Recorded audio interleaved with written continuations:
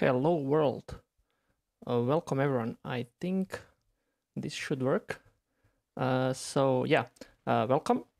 So I've decided to do this live streaming to cover various topics in like coding related to Memgraph and a bunch of stuff related to open source and doing various projects. At today, the main goal is to cover basic stuff related to importing data and querying Memgraph, and maybe to build a simple application in Python.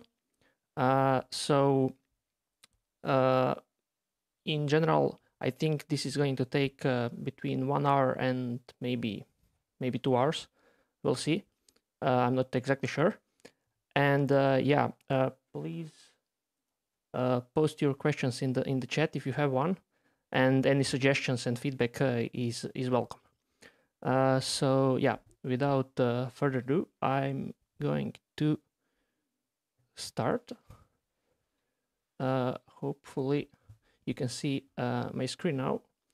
So to start, I'm just gonna download Memgraph and basically install it and then run an instance. So in order to do that, let's go to the Memgraph web page and download the binary. So on the web page, you can see a bunch of binaries, but in this video, I'm going to focus only on Docker. I'm going to cover others in the following streams. Let's click Docker. Yeah, it's downloading, and since it's a bit bigger, I'm gonna also download the Memgraph Lab, which is user interface for interacting with Memgraph. It is basically super simple interface to issue a query and run debug queries and similar. So I'll also start to download that. So while this is downloading, we have some comments, so I'll try to answer that. Hello. So great. It seems that everything is up and running, which is awesome. Memgraph Lab is downloaded, so let's install it first, and then we're gonna install Memgraph when the downloads finish. So in order to install Memgraph Lab, I'm gonna do plain simple install of. So I'm on a Ubuntu 2004, so it's a Debian based system. So we downloaded the Debian package, dpkg-i, and that's in the downloads folder. Memgraph Lab, and yeah, I'm missing sudo. So Memgraph Lab is installing, which is great. So yeah, it's done. And also let's load the Memgraph Docker image. So a little bit of stuff related to Docker first. Usually, Docker is already installed on the machine. So I'll try to issue some basic Docker commands. In this case here, I'm getting an error related to the root access to Docker for Docker. So basically, you solve that just by running sudo docker, but you can also add your user to the Docker group, and that will solve the issues, and you won't have to run sudo docker every single time. So I'll quickly do that. Groups, if I run this, so Memgraph user is not in the Docker group, so I'll run sudo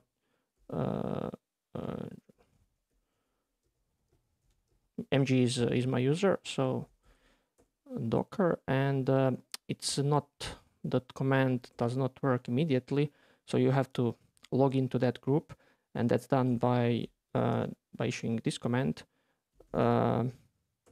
which basically does should register that as a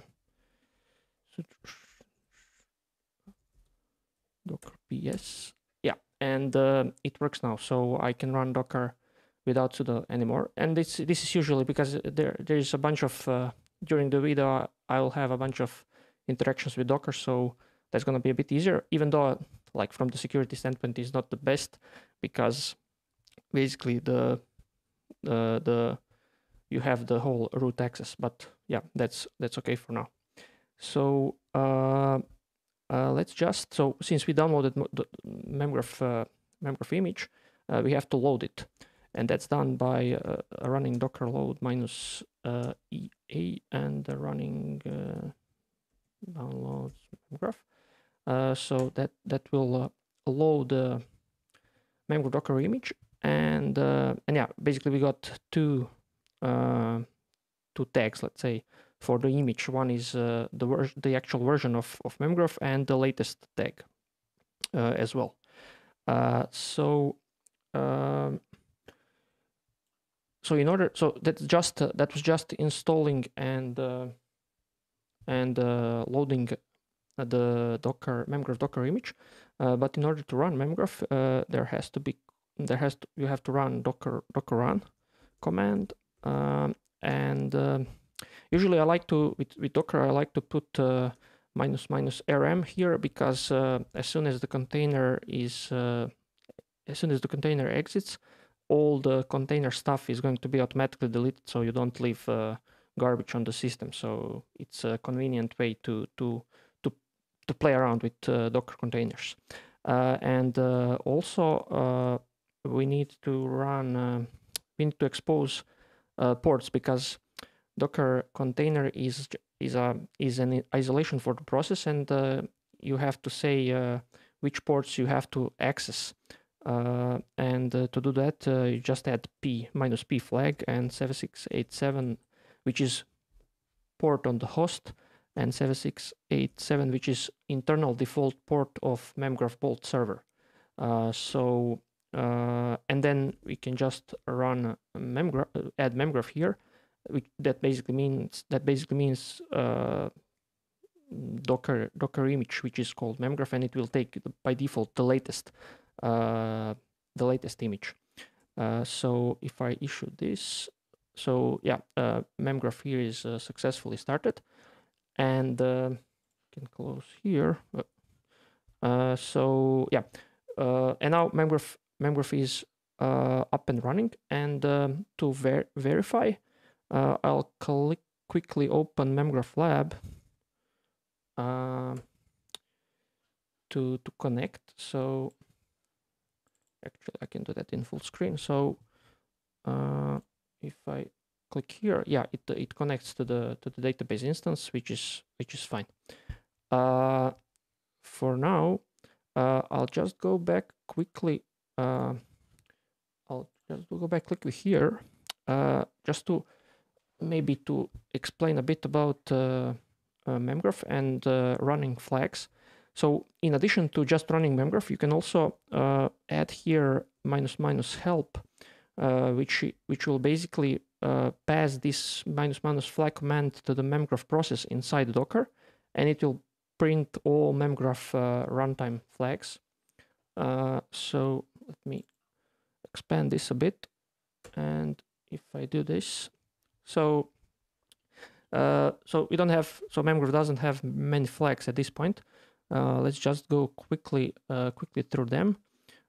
So this flag here, the first one means that basically what the same as it says. So also log to standard error. Then all these flags related to which are prefixed with Bolt are related to the Bolt server. Bolt is a binary protocol to communicate with the database instance.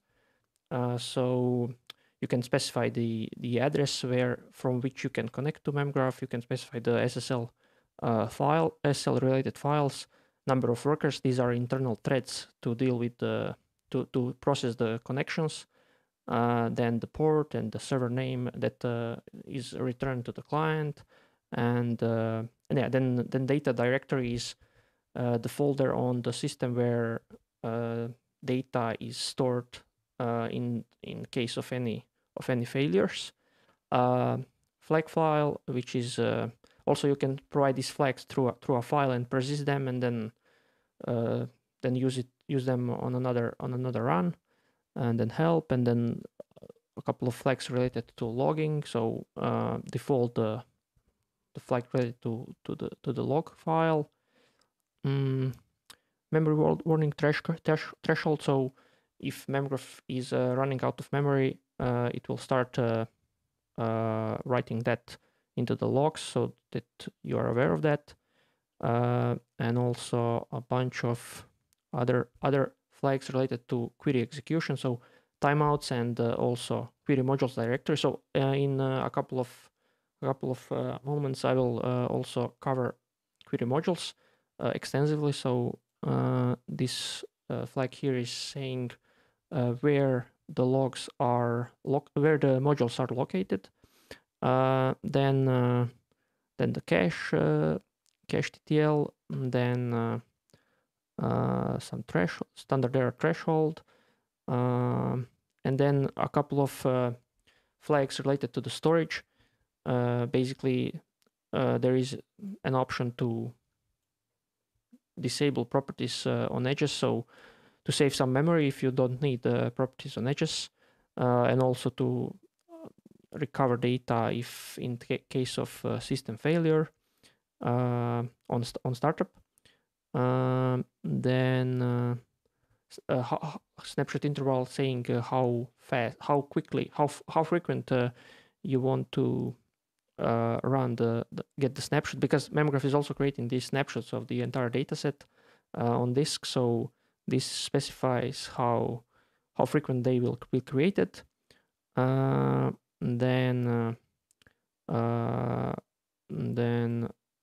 do we want to do a snapshot on exit? If Memgraph exits, it will also create another snapshot. Do we enable write-ahead logs? Because we also have a more granular way of doing durability, which is called write-ahead log. And by setting this flag to true, it's enabled. We can also flush these write-ahead logs every n transactions. Basically, by changing this parameter, you are controlling. You have a trade-off between like speed of persistence and speed of queries and speed of execution. So write-ahead log file size. So this is a like a size of these files, because there are many of them. So each file is that in size, and telemetry enabled, and version, yeah, of the actual version of Memgraph in terms of the build. So it was quickly overview of the flags. So I'll go back to querying Memgraph and playing around with it. So I'll close this for now. And yeah, so let's start with Memgraph Lab, let's say, because that's the most easiest way to issue some queries. So it's just a default connection. I have to actually run Memgraph because I close it. So let me repeat that quickly.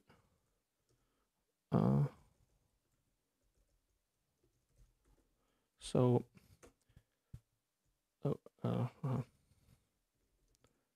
actually,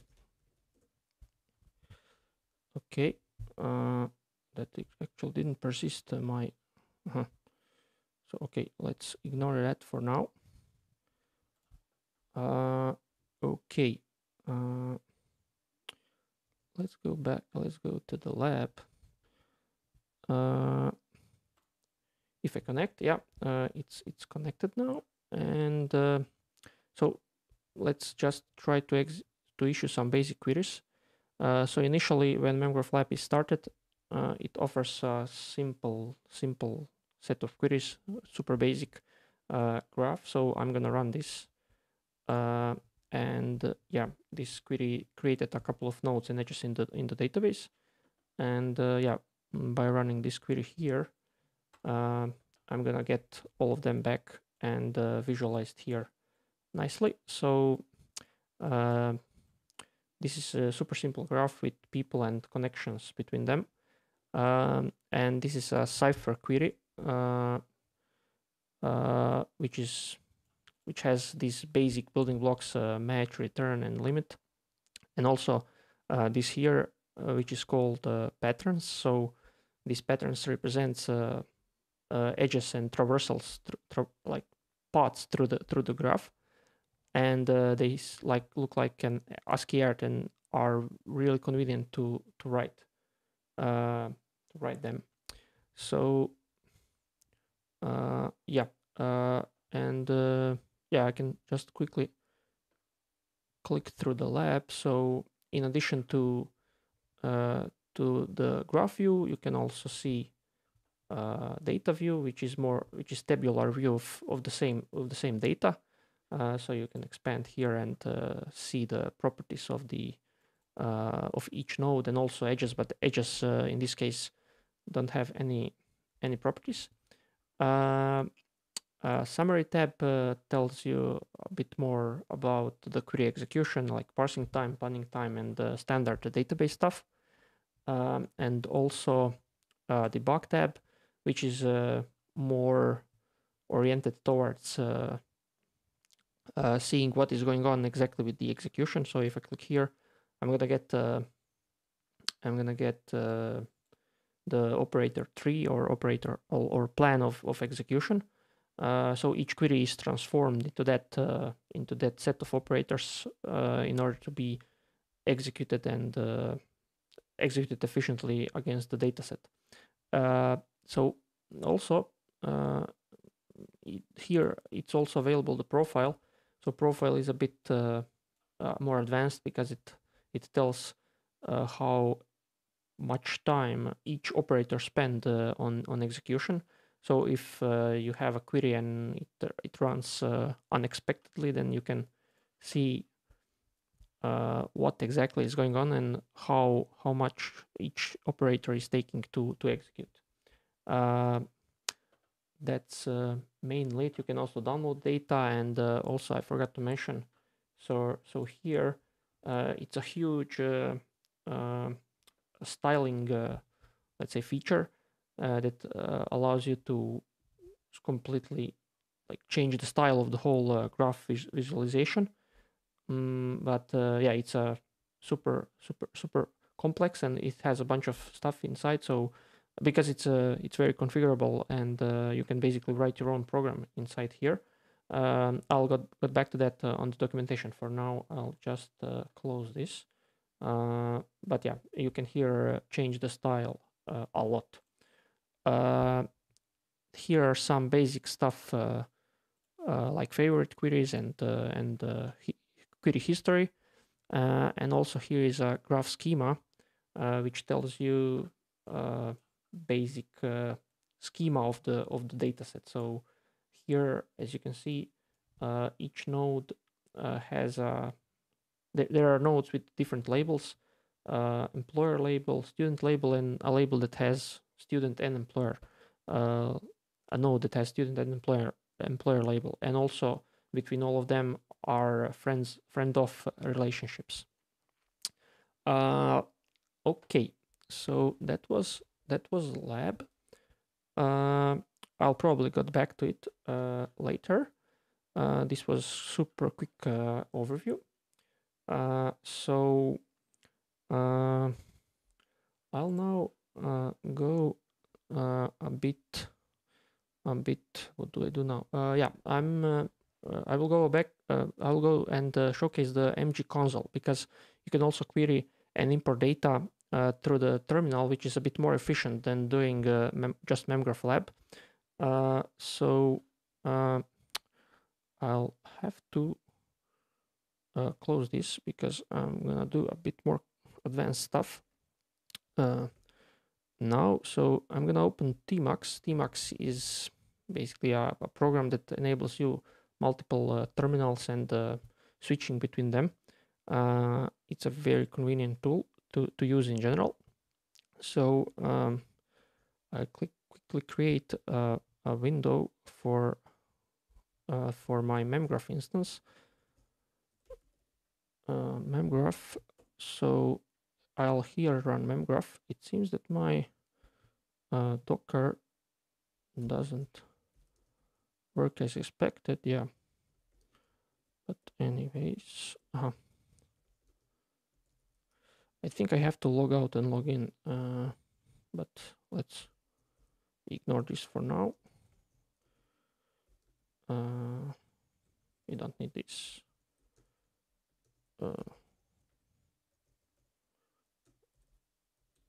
Memgraph. So okay, Memgraph is back again. So let's just go back and so here you can download Memgraph and Memgraph Lab, but that's not the only way of interacting with Memgraph. You can also go to Memgraph open source repositories with the clients and console. So I'm gonna go to GitHub now, and on GitHub there is mgconsole repository, which is basically the latest tool to querying Memgraph from the terminal. So I'm gonna install that. Yep. Okay. So let me. I'll do all these installs. I'll do from source because it's a bit more consistent in general. So and more controllable, and just to showcase that as well. So I'm gonna download this. So here, let's call this mgconsole, and I'm gonna go to code folder, which is empty currently. So git clone mgconsole, and yeah. So since Memgraph mgconsole is using, I'm gonna now go a bit into the rabbit hole. So mgconsole is using mgclient. I also have to compile that first. So let me open another one. And here, let's quickly take mgclient.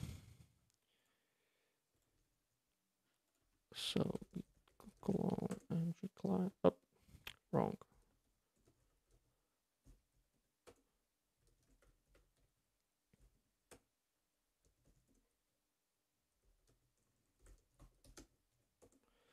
So okay, and mgclient, but I also have to be careful because mgconsole is not ported yet to the latest version of mgclient, so I have to take the recent version. So if I open the README file here, that's if I open the README file of mgconsole,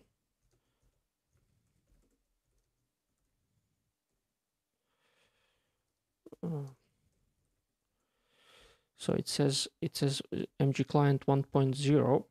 And I'm gonna do that right now. So let me open this. So here I'm gonna go code mgclient and basically git tag. You can see a couple of versions of mgclient. So I'm gonna check out or git checkout, but I have an alias which is co. So we'll do the first just to be exact. So git checkout v1.00. So that will check out the version 1.0 of mgclient, and yeah, in order to compile mgclient, you only need CMake and GCC. So these are actually these are these are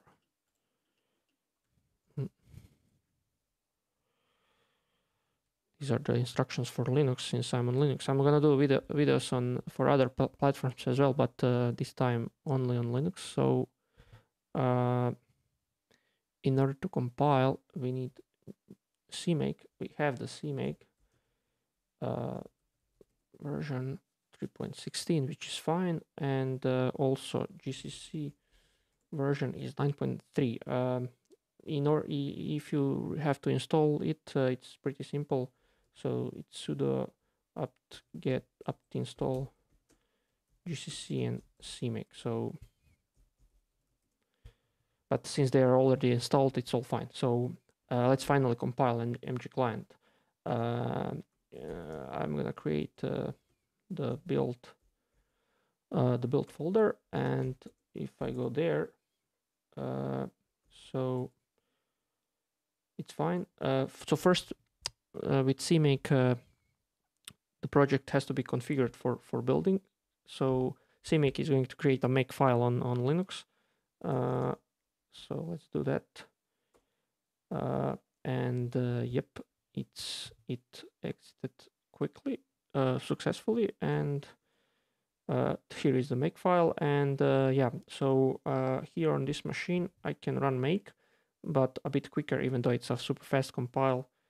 So I'll just go here and run htop. So I have 12 virtual cores, and I'm gonna tell that to make. So if I put here 12, it will use 12 threads to, or process, I'm not sure, to compile the code. So it's already done. So mgclient is compiled at this point, and there are static library and dynamic library which will be used by mgconsole. So I have them local here, and now I will install them by running sudo make install, and yes, they are exported and installed into these two folders. And okay, so at this stage, mgclient is ready. So I will go back to mgconsole, and at this point, I only have to install this here, but mgconsole has a bit more dependencies. So almost the same as mgclient, plus mgclient and lib readline. So that library gives you the ability to have the history and some basic auto completion. But yeah, it's not required. But I think I have that installed already on my machine, so I'll skip that at this point. So I'm gonna do basically the same here. Console mkdir build, and at this point I can also run this here and also make. So yeah, it's yeah, I forgot to run multi-threadedly, but still it's going to finish fairly quickly. Plus, I mean, it has also flags and a bit more, but yeah, it's done. So I can also install it by running sudo make install. Again, password. So yeah, so at this point I have mgconsole also installed on a system. So since I have Memgraph available here, I'll just run mgconsole here on the bottom screen. Maybe I can somehow move that somewhere, but yeah, I think it's fine. So I'll execute this, and it says that it's connected to Memgraph, which is amazing. So I'm gonna run some basic queries just to validate. So I think I have restarted Memgraph, so I think I don't have anything inside Memgraph now, but let's check. So I will explain basic of these basic stuff with these Cypher queries. But yeah, I'm gonna probably have a video about only that in the future. But for now, match is very simple clause that just tells you that everything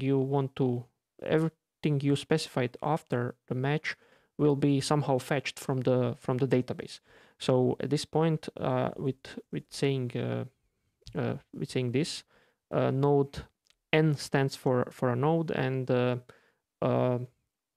the query engine will trying to find all nodes in the database and store them in that symbol in the query, and then nodes will be returned one by one, and in subsequent clauses you can access data on that on these nodes and doing some other stuff.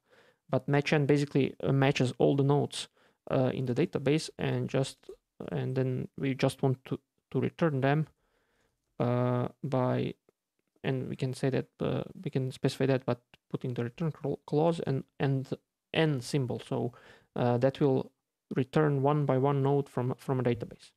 But yeah, I don't have anything in the database now, so I'm gonna create a simple node that has, I don't know, label person and the name John.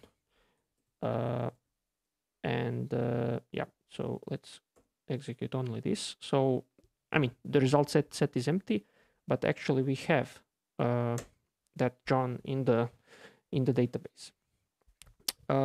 So that's a basic usage of mgconsole.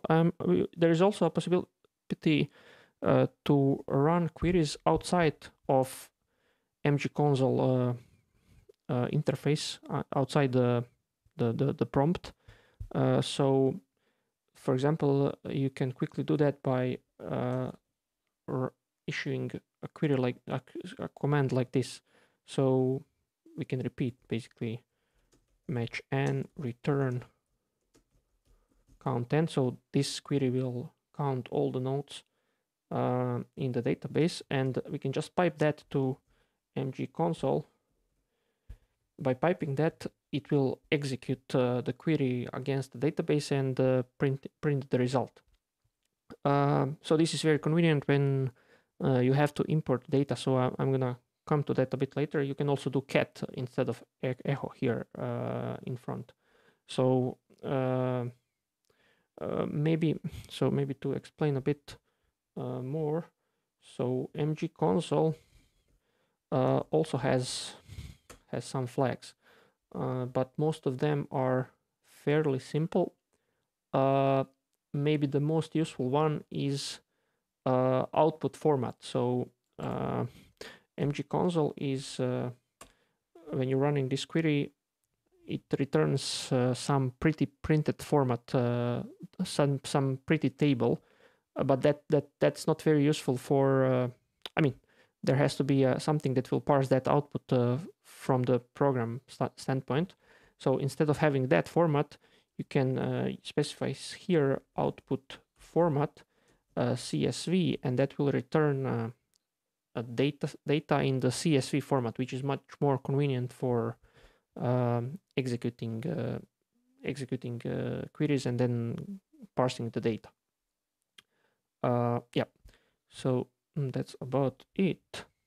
What else? So that's fine for now. Maybe just to touch upon the queries and the documentation, because for all of that there is a documentation on the web. So I'll quickly jump there. So you can find more details about all this under docs.memgraph.com. So this is documentation where you can get all the details about how to start Memgraph and how to play around. So, but yeah, my idea here was to quickly showcase Cypher. So here are the explanations for what I just executed. So running basic match queries that will get data out of the database. More advanced stuff when it comes to these patterns. So instead of specifying the exact number of nodes, you can have these these asterisks, which basically means variable length paths and expansions. So that will traverse a graph and with multiple edges and go deeper in the graph structure. There could be, I don't know, these limits on the expansions and stuff like that. Also, after the match, there can be a where, which is basically a filtering of these results that are matched by the match clause.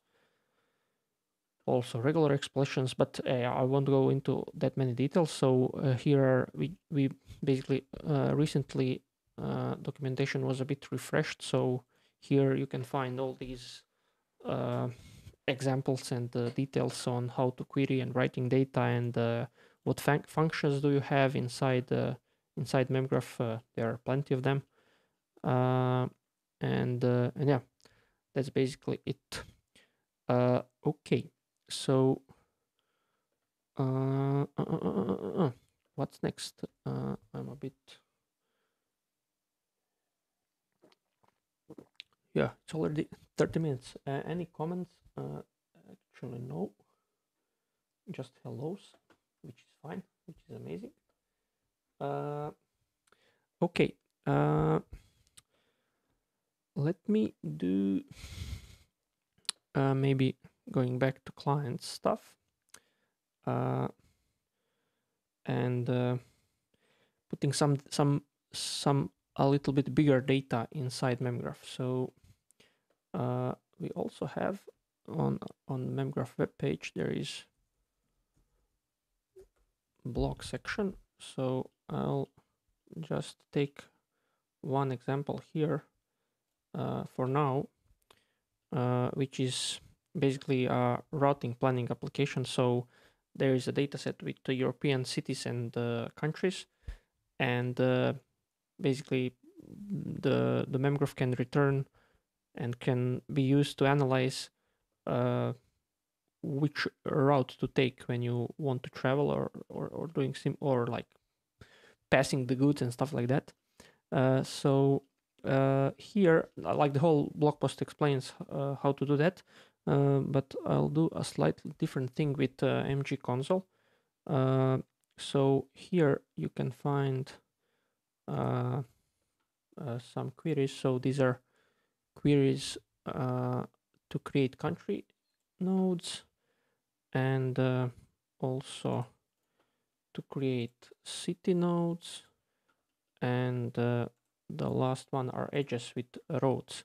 So this dataset is a bit bigger, so it's the whole thing is split into multiple files, but there can be one file with all of that. So let's me so in because the dataset is a bit bigger, it's wise to create some indexes. So I'm gonna do that by copying this. So yeah, let me just clear the database, even though that's easier to do. So okay, that's so here it's another command that does so dump database, as it says, exports all data from the database in a format which is convenient to recreate the entire dataset. But yeah, here we have one node, so I'm gonna delete that, and that's done by running match n, which basically means give me all nodes, and then detach delete n. Detach delete is required here because of course there can, if you have only delete, that will only delete a node, and if node has some edges, that query will return error because edges would otherwise still be inaccessible and would float around. By saying detach delete, query engine will delete all the nodes and also all the edges that are attached to these nodes. So this is now executed, and return count n. So it should return 0 because one node was deleted.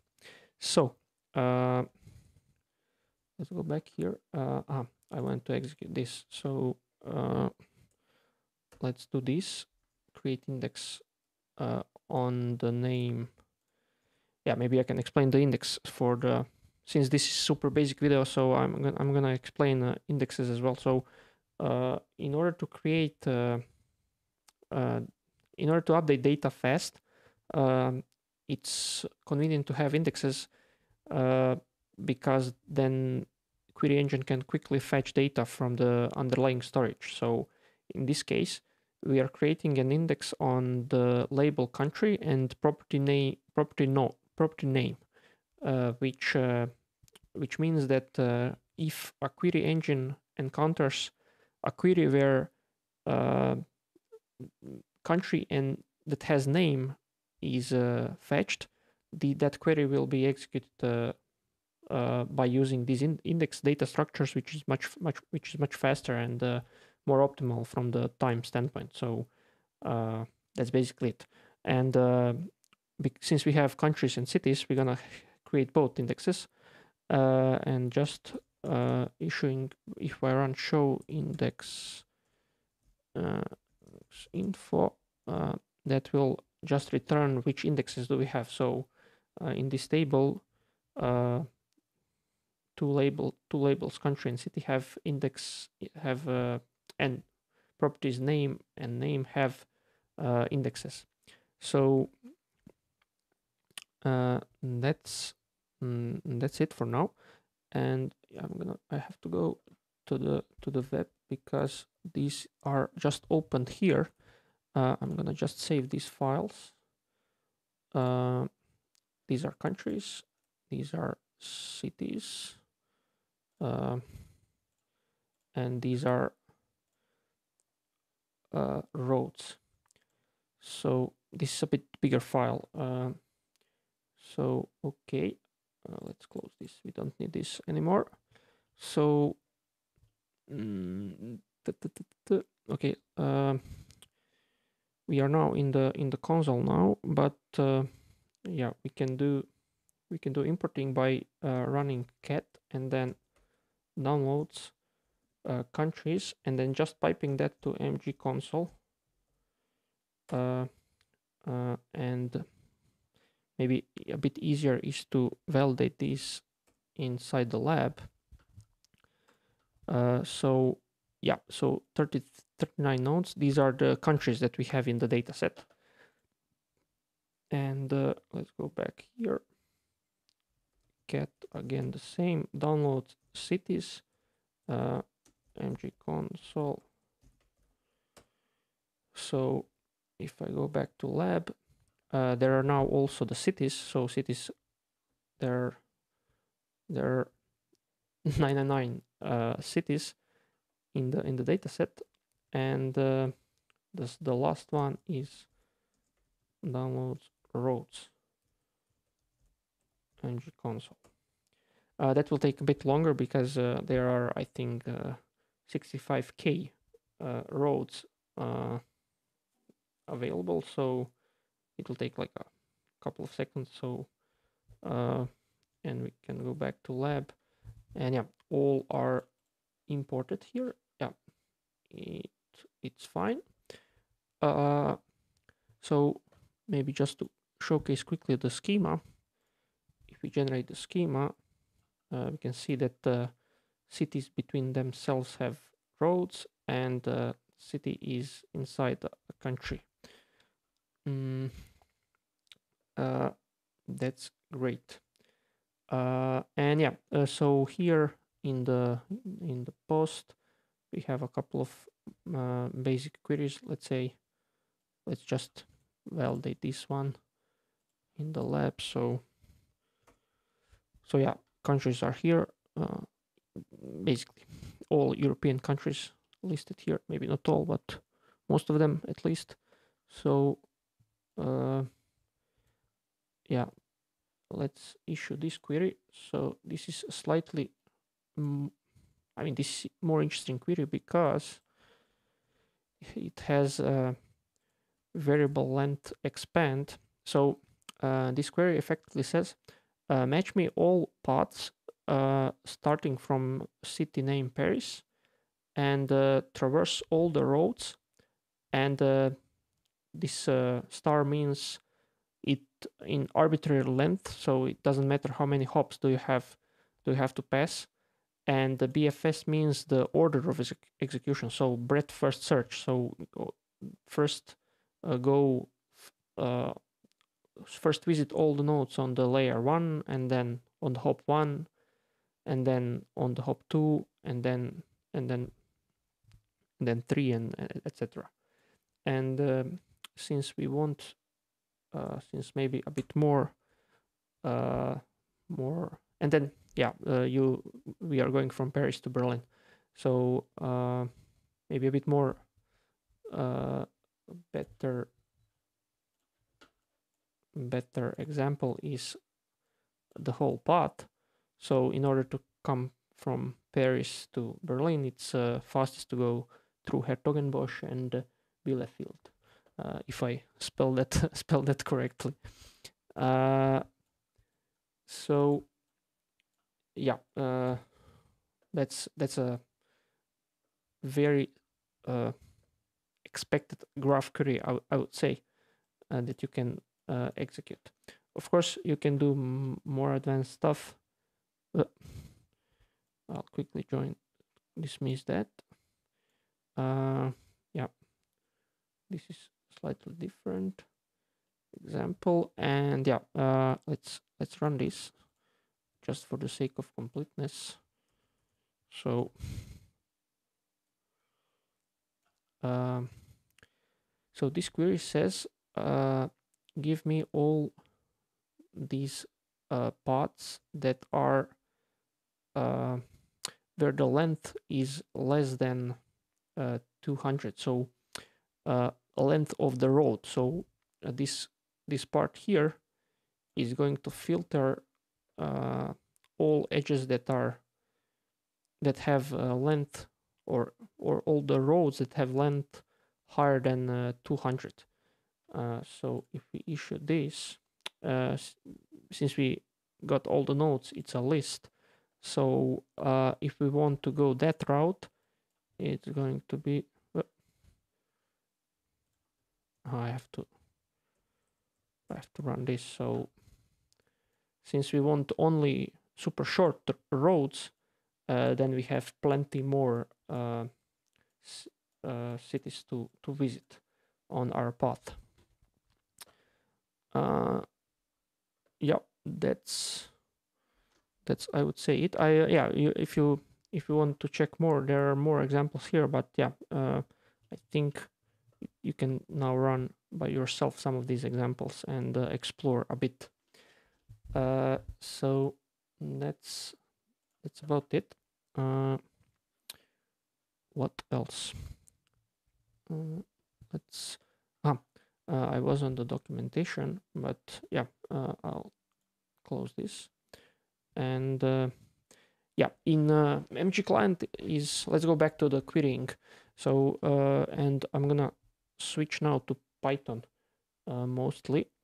So mgclient is implemented in C++, but that's efficient, but relatively hard to use and time consuming. So there is also another client written in Python, which is called pymgclient, and you can use this client to query the database instance. So actually, initially I'm gonna just compile a pymgclient from source again, but then I'm gonna use it later and install it regularly through pip. So let's minimize this and go back here. So if I open another window, I should have copied this, but fine. So git clone. So now we have pymgclient. So in order to compile a Python client, there also has to be mgclient, because all these clients are based on the C client, which is mainly because of code reusability and not copying the entire logic, the entire client logic everywhere. So let's open a README file. So here we also need Python 3.5 or newer.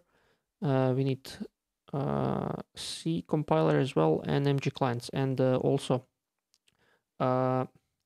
here are some of the. We also need mgclient, which is a bit older, but actually, this is a bit out of date, because we should have updated this, and I might do that here now. But let's first finish the compile, and then we can go back. But yeah, the problem is that I have to go, since we recently added the new pymgclient and port it to the latest mgclient. I have to go back in time a bit and just use this version instead. Pymgclient. So git checkout or git co is my alias. So here we have the right version of mgclient, and yeah, this is now good. So I just have to run Python setup build, and I'm gonna Python 3 setup build. So yeah, so by doing this, I've actually, let's expand this a bit. I've actually built the Python client locally, and now I'm gonna install it and run some queries. So this is fairly simple, but I'm gonna use a virtual env to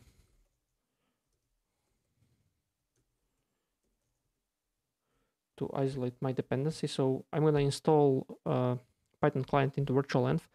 Yeah, that's another topic, but I won't go much into that. So basically, by starting a virtual environment, I will have all dependencies locally, so I don't pollute my system too much. So yeah, so virtual environment is now created, and it's called v3. So I will activate that by running bin activate. Yes, amazing. And now I can run Python 3 setup install. So that should install Python client inside my virtual environment.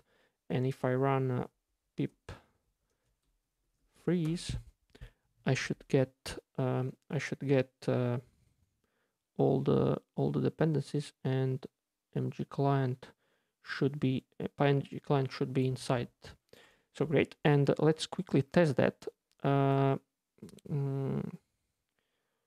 by just running Python. So import client. Yes, import was successful. So that I don't type stuff, I will go back to, I'll go to the documentation of pymgclient, and we have basic module usage. So let's copy this. So this will connect to the local instance of Memgraph. This will just create the connection, but also since Python client is implementing DB2 pep DB2 API, we have to create this cursor to execute some query. And yeah, once the cursor is created, a query can be executed. So dot execute, let's say create another node. Now we have a bunch of nodes in the database. So let me quickly drop that. So if we go back here, since I've put minus rm flag, all the data will gone immediately. So I can just start another instance, and the data should be the data inside should be empty. So let's go back quickly here and validate that. So yeah, data inside, like the count of nodes and edges is 0, which is as expected. And now we can go back to the client and create some stuff here. So whoop, wrong.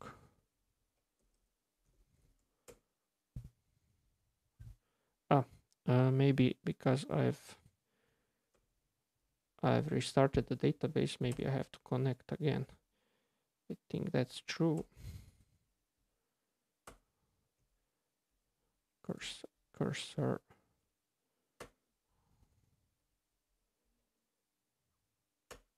Yep, and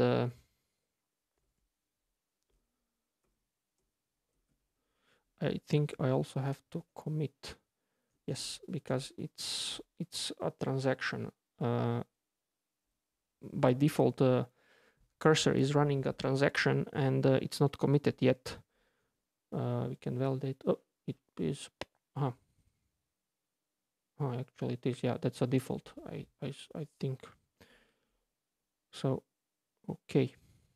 Yeah, that's basically it. So, pymgclient is working, and we can now build some more advanced stuff with it. There are also, just to mention before we move on, so there are also other clients in for Node and Rust, and others will come in the future, but I'll cover that as well in some future videos. And actually, they are not finished yet, so maybe I will do also a live stream of finishing that code. That also might be interesting in general. That's about the client, how to install the client and deal with it. Now let's I'm jumping a lot through the topics. I hope it's not too bad. Any feedback about that is also fine. So what else? Maybe I can just quickly showcase the query modules before going back to the advanced stuff with Python. Yeah, let's do that. So okay. So actually, Memgraph is here up and running. So let's just quickly see what's inside the Docker. So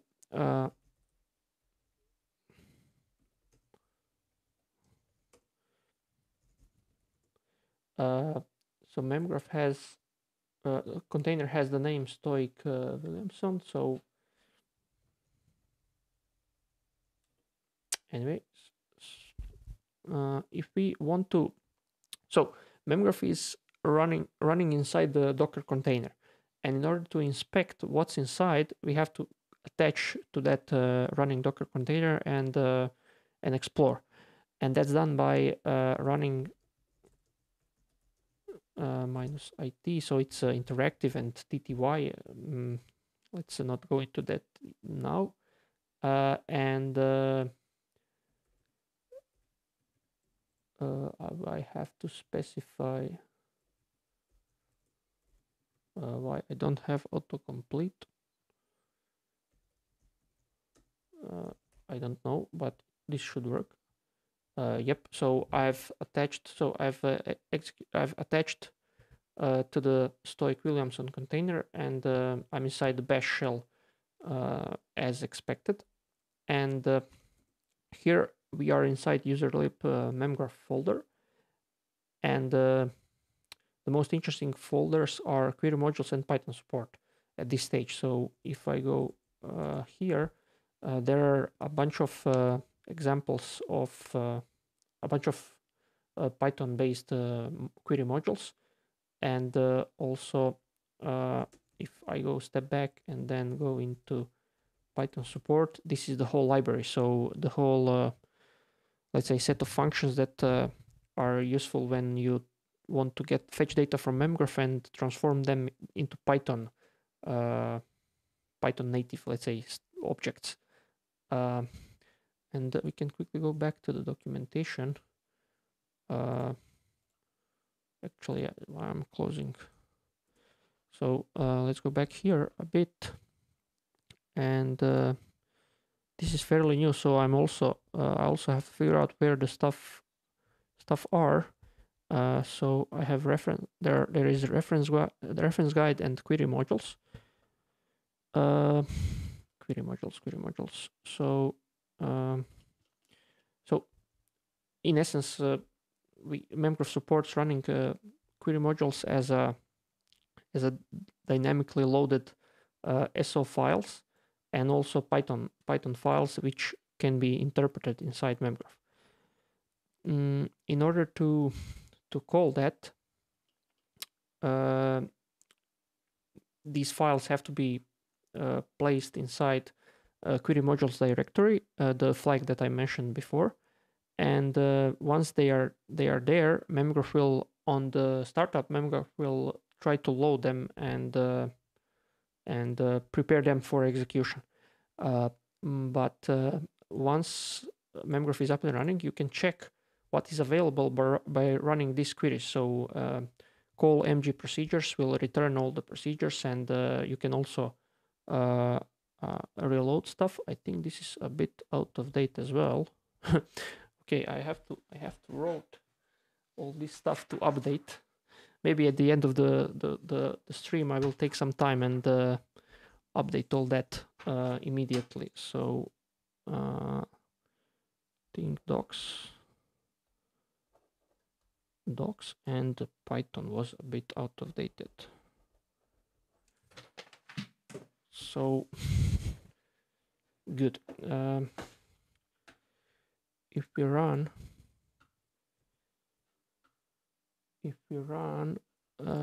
this,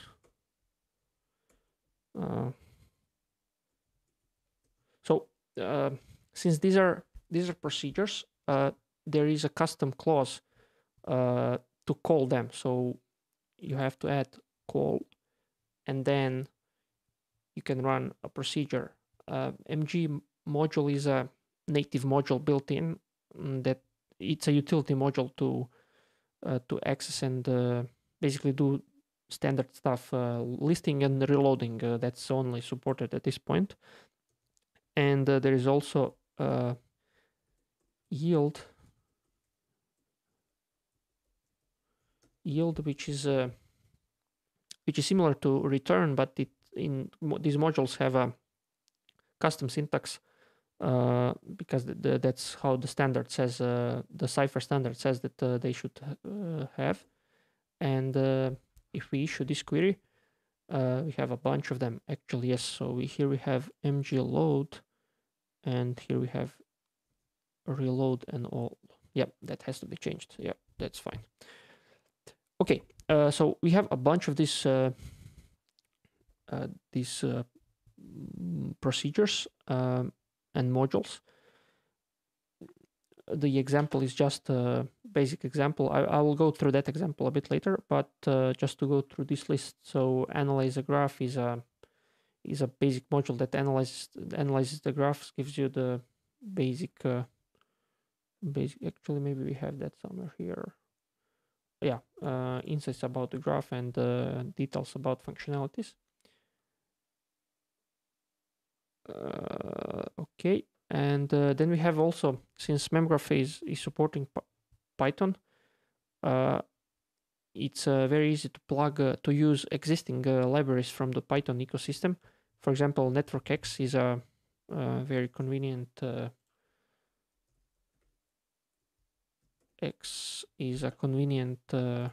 library for dealing with graphs and running graph algorithms.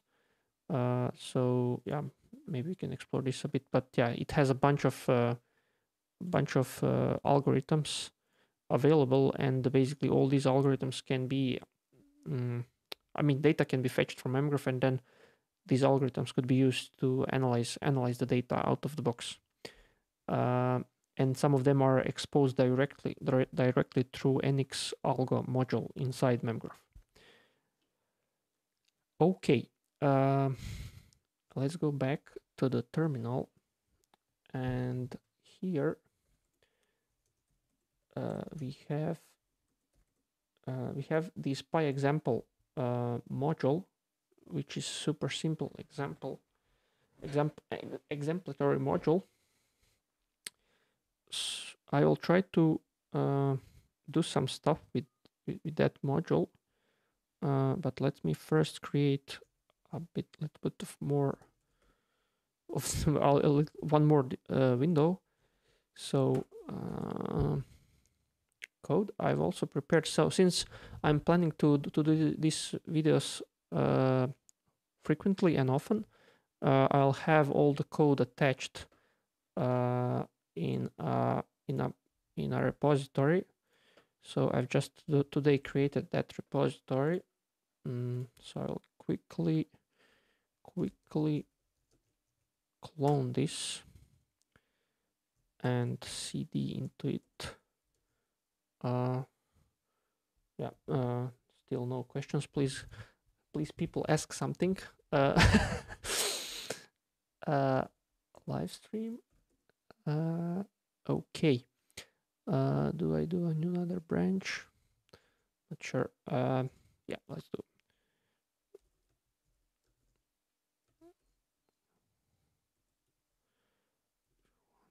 $16, I believe. Yeah, it's 16. Yes, and also. So I'll just create a branch which is not required, but let's create it, and also a folder inside this where I'll do the code. So that's fine. What else do I want to do? This at this stage, basically that's it. So vim test.py for now, yeah, and maybe not test, maybe example rather than test. Doesn't really matter, but yeah, it's fine.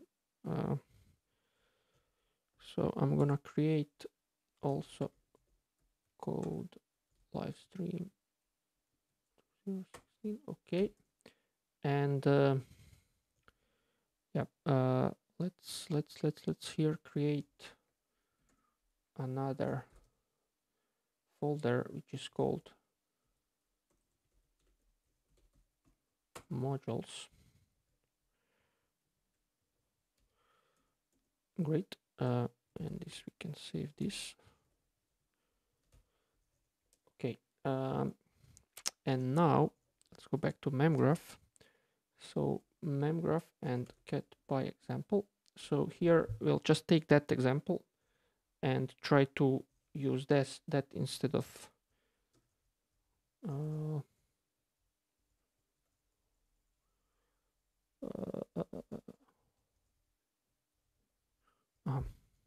This is a bit stupid, but okay. Let's take this, yeah, and then let's say app.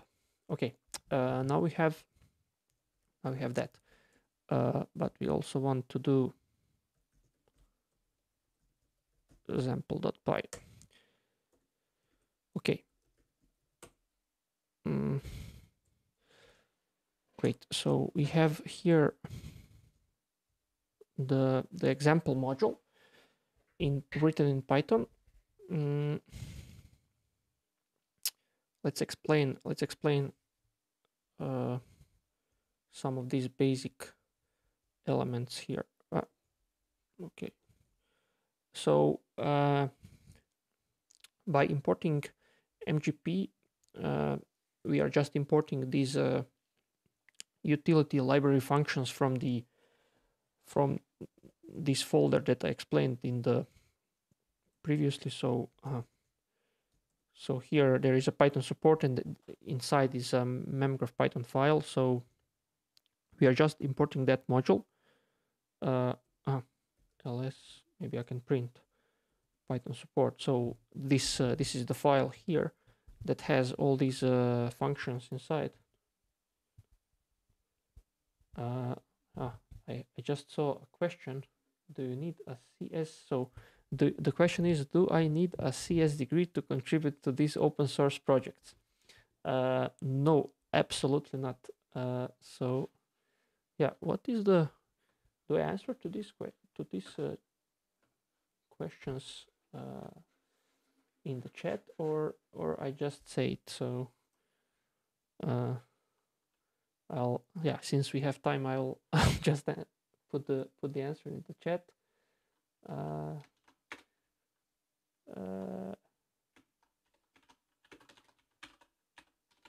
Just I'll be back. No, not at all. So you don't need a computer science degree, because I think computer science refers to that. You don't need a degree, because it's this stuff is all, I mean, you can learn a bunch of stuff without computer science degree. So a bunch of stuff about any in general, you can learn a bunch of stuff without a degree. So I think it's not a requirement. Okay.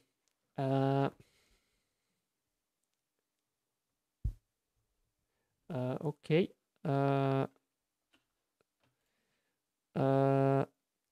What else? Okay. I put the answer, but I think it's going. Yeah, it's easier to just say than typing there, because yeah, it takes some time. So okay, where were we? Okay, I think I know. Let's go back to the app window. So basically, this is an example module, but it also has more stuff attached. So I'll make a more simpler example than this one. And let me just quickly do that. So we don't need this, we don't need this, we don't need this, we don't need this. That's fine. We'll also remove the documentation for now. And yeah, we don't need all of this for now. And also copy is a bit redundant. So a procedure. Okay, and then let's explain this. So MGP has a read procedure decorator that tells to the interpreter that tells that this function here is a procedure, and it will be listed in the list of procedures and can be executed. And context is just an object that where the whole graph is stored, and you can access to the whole graph inside Memgraph. And then you have the arguments, which are which can be passed. and let's change this to node. Let's say, because my idea is to just create a basic module that will get a node and then return a node. That's the simplest operation, I think, and simplest composable operation that you can have. And then everything else is very can be extended on that. So okay, let's call one that argument node, and let's. I mean, since we use Python 3.5 for this, we also have typings, so we can do typing. So let's create here. Okay, let's say that. Let's say sorry. This is a new keyboard, so I have some struggles. So node, let's make that nullable, and we can do the node. Let's say that this is a node, and okay, we don't need this, and we just have to return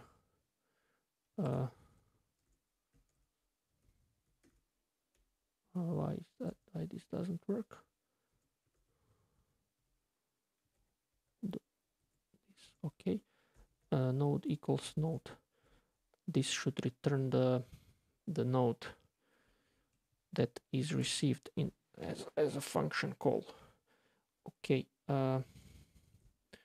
Okay, great. So let's now load that. So if I go back to the Memgraph terminal,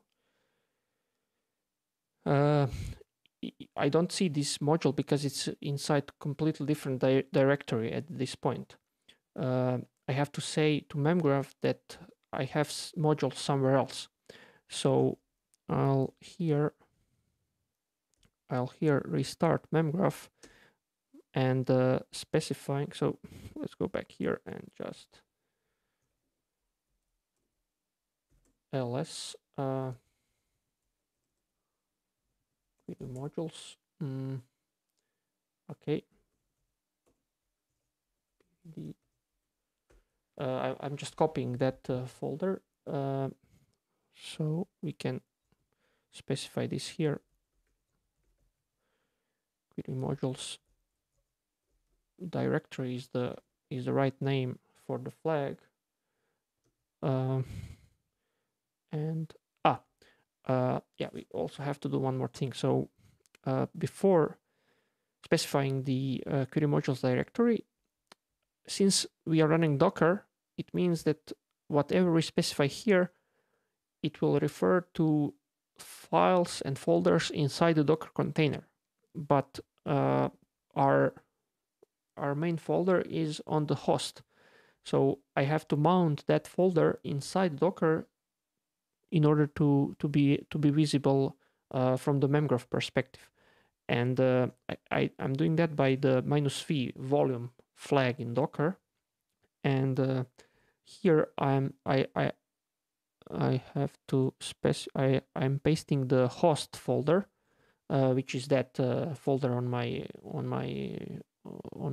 file system, and we're gonna mount that into query.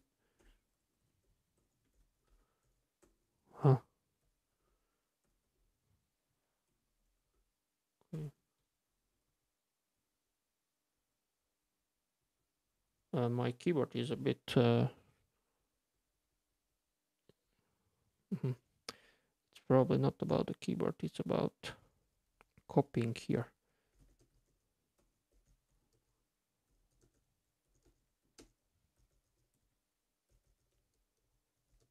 So okay, query modules, and query modules is the folder inside the Docker container that where these modules will be, and after that's mounted, we just call memgraph and also query modules directory, and now we are specifying the last the second path. So just query modules. So this is this one. So we are just referring to that folder inside the container.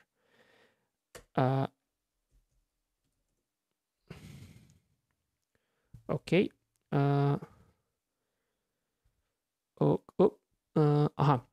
And now Memgraph started, but the problem is, okay, SVP is my Vim file, which is not a node query module type, so that's just ignored. But the problem here is that Memgraph did not, MGP has no attribute node. Okay, let's go back here. Maybe that's not node. So now I'm here.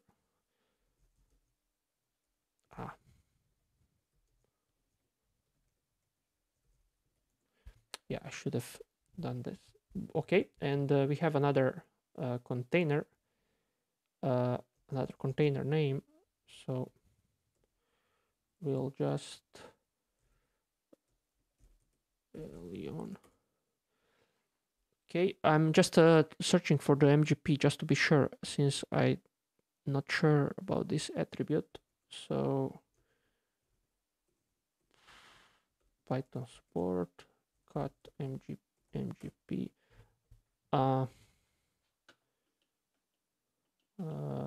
So this is, let's go back. I'm looking what's the okay. So class vertex. So it's not node, it's a vertex. Probably. Yeah. Anyways, so here, yeah, it's a vertex. So it has here a bunch of these entities, and yeah. So if you have any issues with the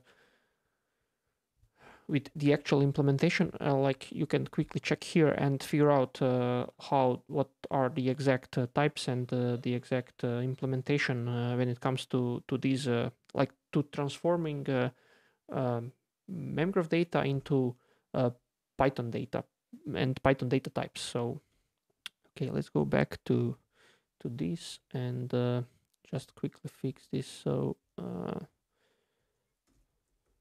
vertex, and I think that's fine. Yeah, let's leave it as node for now. So that should be it. Okay, let's go back to the lab now.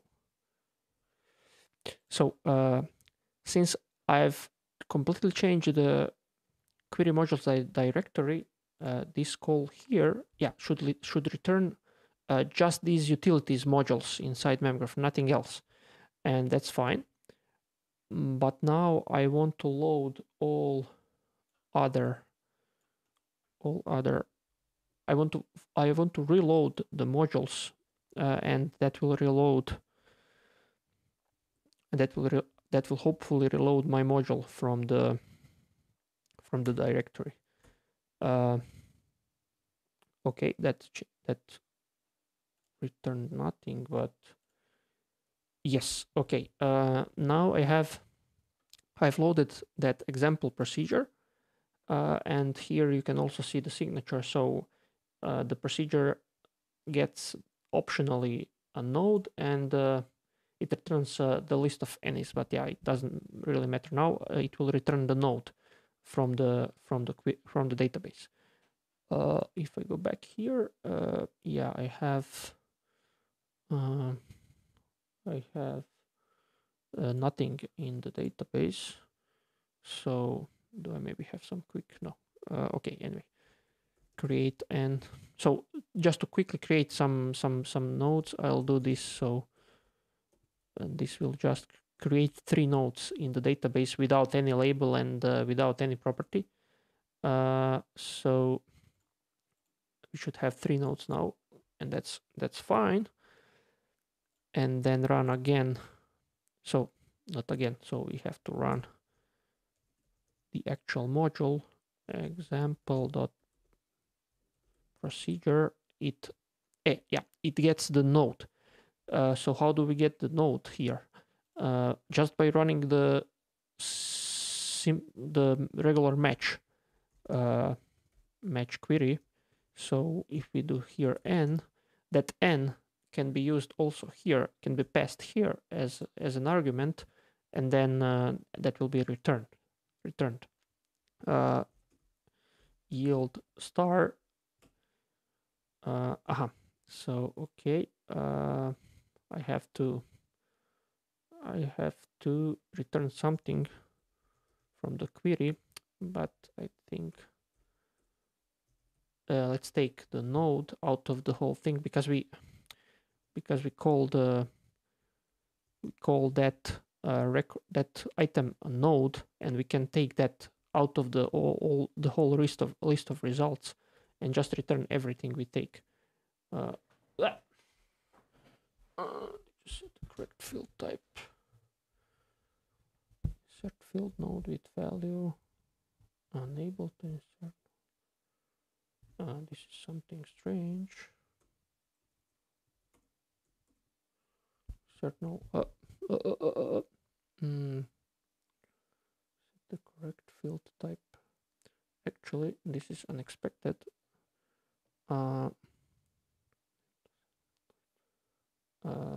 Node with value.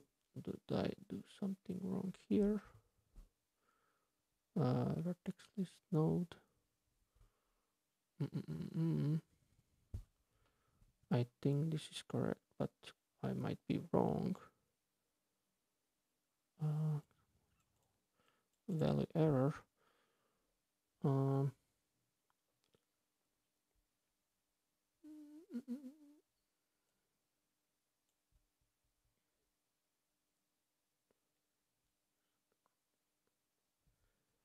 I think I did set the correct field type. Let me just go back to the example. No. So this is, where am I now? Okay, 5. Sorry. So this here. By example, args list int number. This is actually setting. This is actually setting the type of, not the actual. Did I do that there? I think no. Yeah. Just a moment. So just to check this list, average degree, MGP vertex.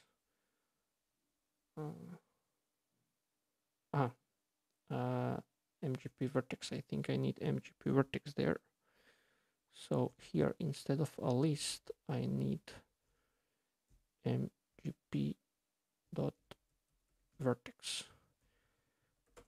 I think that's the wrong thing. So yeah, let's go back to the lab, and then I have, since I changed something, I have to reload the query, which is fine. And now I have to run again. Since the query failed, we don't have that here. Okay.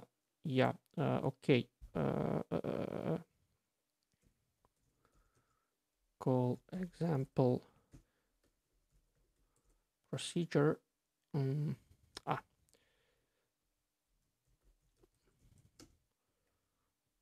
And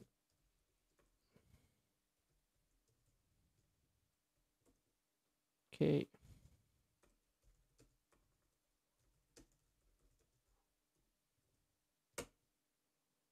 Whoop. Again, the same.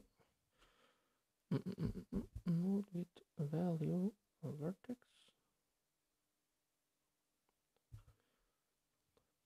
This time I think I did.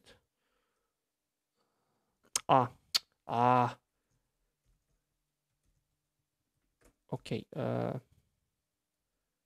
This time I think I really got it. Let's this time copy this.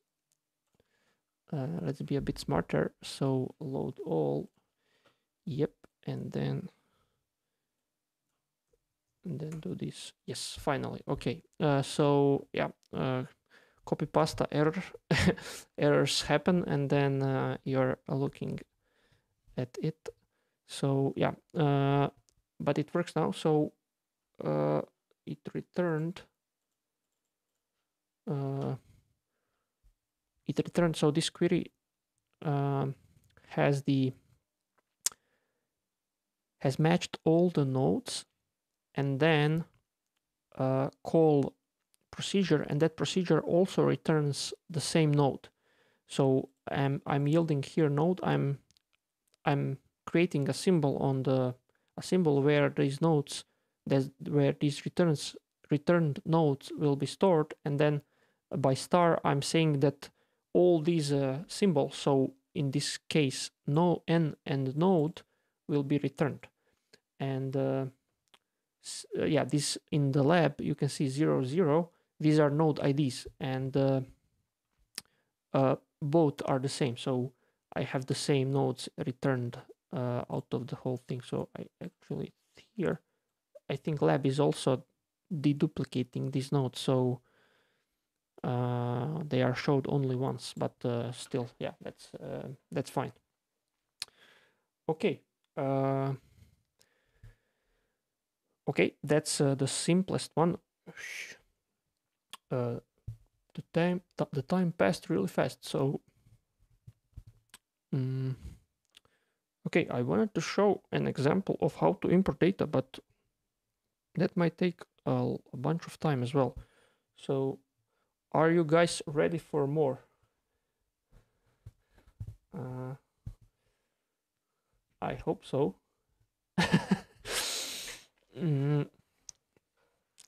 So my idea is now to quickly find some dataset on the internet and import it through the Python code. So let's do that.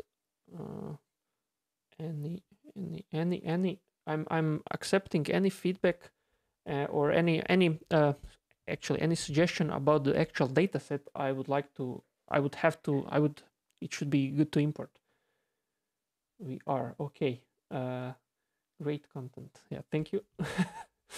So yeah, let's go try to find some nice dataset. Graph dataset. So I was searching a bit today, and yeah, there are a bunch of datasets on the internet, but the problem is that these are mainly datasets with just connectivity, so just source and end nodes and edges between these nodes without any data attached, really. Mainly for some benchmarks and doing stuff like that. So not really good insights inside. So Snap is I mean, these are all great datasets, just to be fair, but mainly these connectivities are inside. I also searched a bit, and this network repository seems really good. I mean, nice and shiny, has a bunch of stuff inside, but also a bunch of different connectivities and a bunch of connectivities data only. Maybe we can. Maybe the most representative are social networks. So let's take something here, but just to showcase. I don't know if you guys have some suggestions about the actual dataset. Please feel free to write. But this one here, if I download, I think it has only yeah, so here only data is about the connectivity and nodes. Oh, actually there is something here interesting.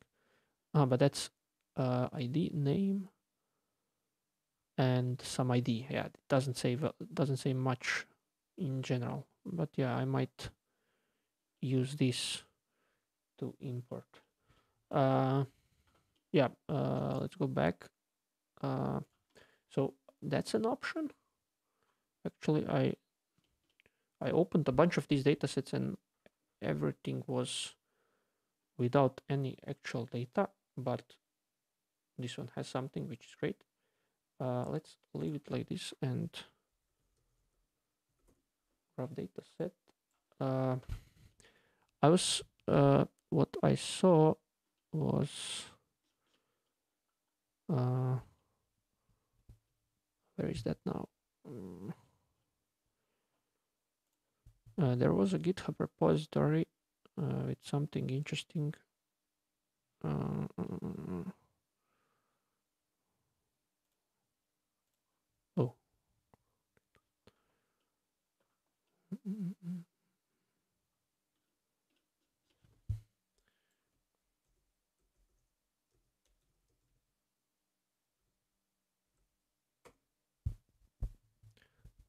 Yeah, this one here.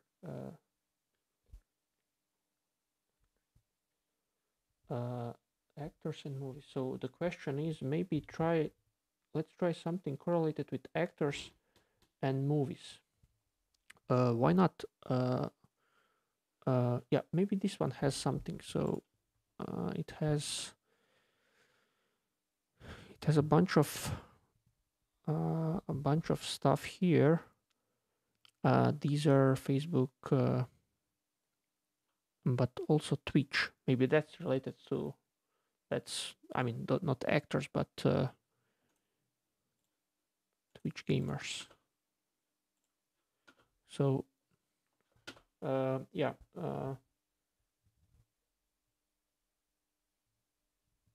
Yeah, if you could write, do you have, so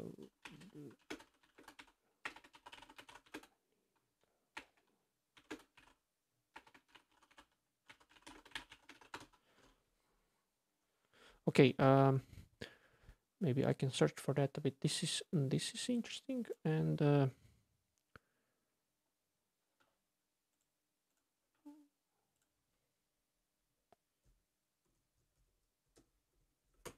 movie dataset. I know there was a dataset MovieLens. Yeah, MovieLens is a dataset which is pretty known, I think. So let's try we can import that if that's fine. That's related to, let's do small stuff first, and then we can expand.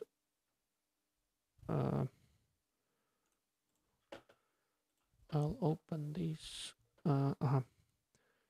Links movies. Yeah, it has a bunch of stuff here. I think I'm gonna go with this. So, okay. Can I download this or no?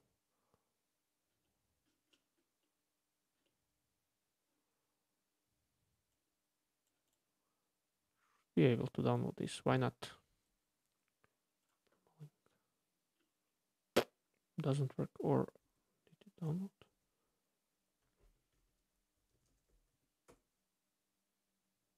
Nope.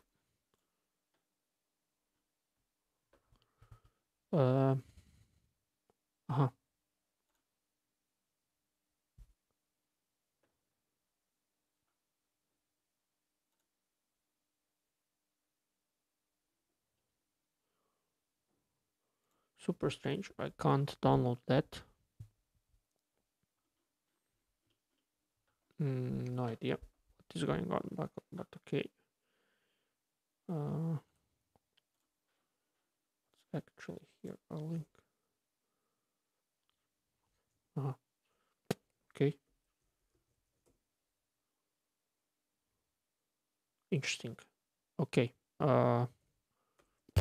Okay. I don't know why the download didn't work on a click, but who cares? Let's open that. What? Uh-huh. I've made a bit mistake by doing this, but okay. Smallest. I hope to the comment. So maybe that's a good. I hope this is a good data set. I think it is. So I'll just open to see what's inside. I think I saw that before, but let's quickly check. So movies. No, no, no, no, no. No, no LibreOffice.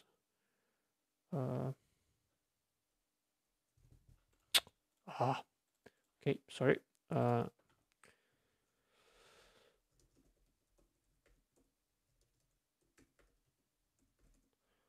So,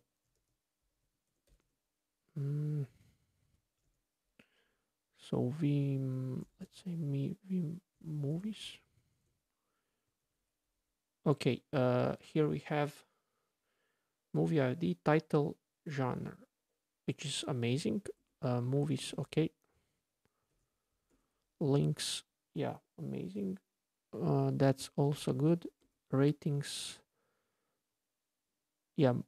User ID, movie ID, rating, la la. Okay, that's amazing. And tags. What are the tags? User ID, movie ID tag. Okay. Let's try to import this. So.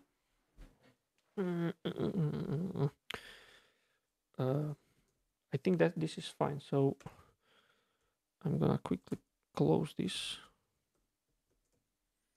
Great. So this is unrelated. This is not important. So let's go back to our setup example. Okay. And we're gonna download this stuff here. Let's do this properly. So I don't save anything into the repository. So I'll do basic bash script that downloads data, and yeah.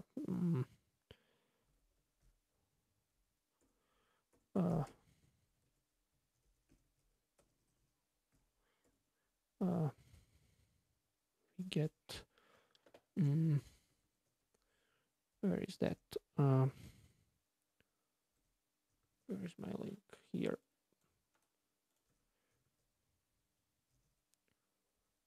What am I doing? Okay, 5.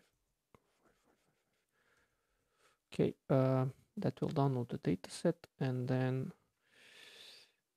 then we ignore that, and then we have to unzip that. So zip ml test small zip. Okay. Let's go here. Okay. Great. So I'll just enable execution of this setup. This should download, yes, and amazing. So we have the zip, we have the file. Since they were both created by the script, I'm gonna ignore that in the git ignore. I don't know, sorry, 5.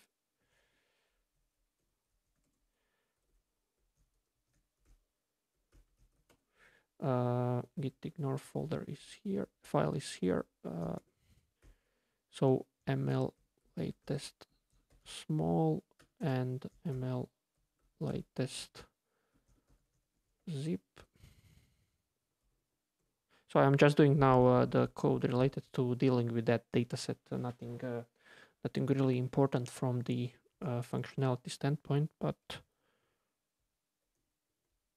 okay. Since again keyboard issues, but fine. That's all fine. And okay. Example py. So we back to the game. Now we have the data set, and it's visible here. So, now we have to, since we are in Python, we have to install pymgclient, because we have to take and read the CSV files, and then create nodes and edges in the database. So again a bit of infrastructural work first, and then we're ready to go. So again, we have to, and -p is Python 3 v3, so that will create a virtual environment for the Python dependencies, and then we activate it. Activate. So you have, there is a v3 in the corner, so we're good to go. This time I'll just install pip from the pip from the pip repository, so it's not compiled local, even though it would work locally as well. But pip3, but this is only working at this point. This is only working on Linux because it has mgclient, which is 1.0, which is only available on Linux at this point, but it will work on all platforms because mgclient is already working. We just have to update all that and publish it. So pip3 install pymgclient.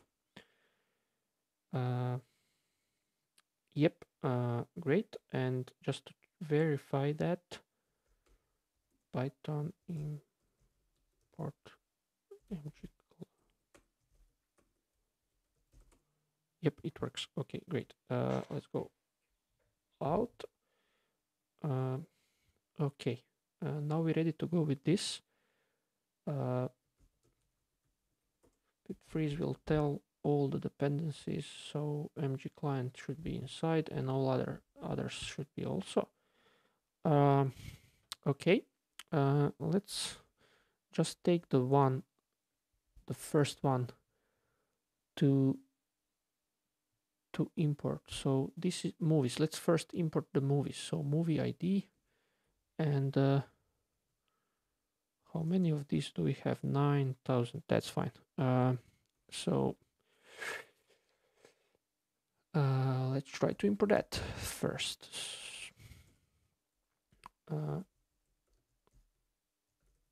mgclient. I think this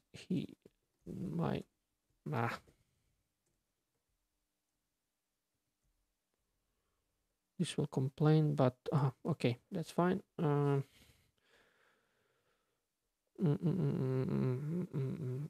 We have CSV files, so open. I have to open that file and then read the CSV content. So let's do just hard-coded path for now. Latest small, and we just want to read that file as f. Okay. Let me just quickly refresh myself about the CSV import. We don't need this, we don't need this, we don't need this. We'll need this probably, so Python CSV import. Okay, see, we're using version 3.8, so I'll read documentation about that. I need the dict import, dict reader. Yeah, this one. So reader. Okay.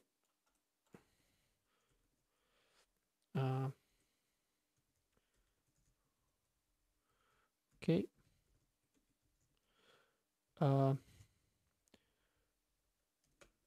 Here we just have file, and we read that file, and why do I don't have auto indent? Let's ignore that for now. That won't work. Let me just quickly close this and reopen that.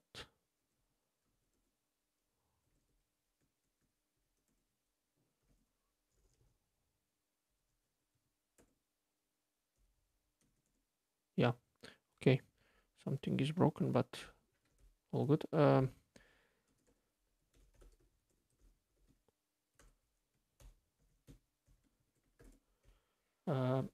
Okay.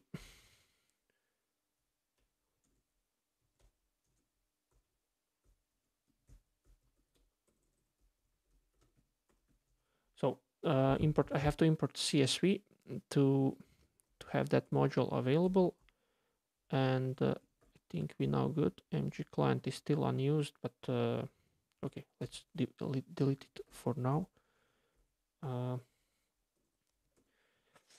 Okay, example. Python example.py should print all the rows from. No. I have to be a bit more careful. Slash movies.csv, I think, is the name of that. Yes. So mg latest movies. That's fine.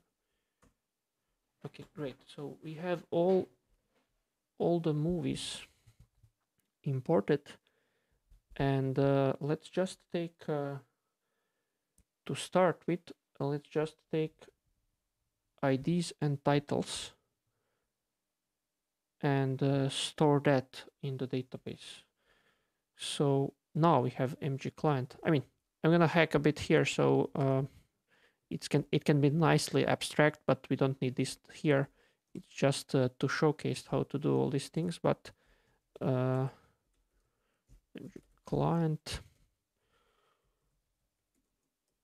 So that's good. And now I can just so okay. Let's go back a bit here, and then we need to make the connection and the cursor. And let's take this line here. Oh, I'm constantly having battles with the lab, but that's fine. So here I make the connection, and yeah. So and also I need one cursor, I think.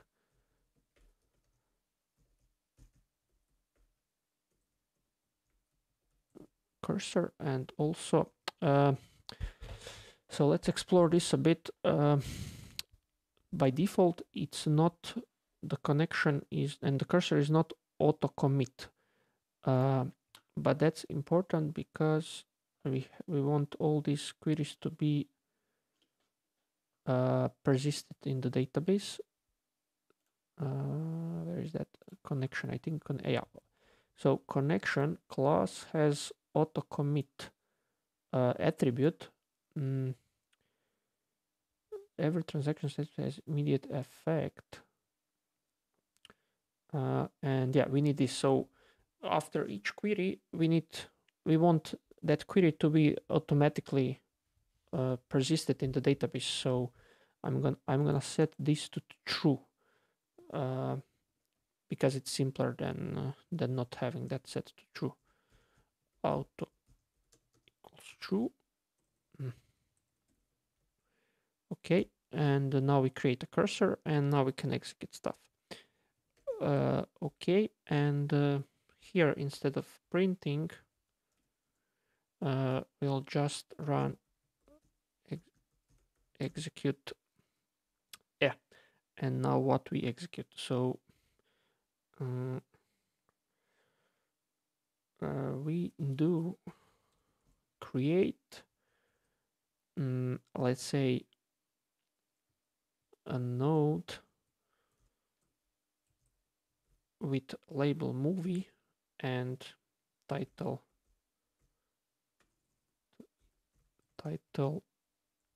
post s and top that, and here row. Let's do also ID. So ID post and %d.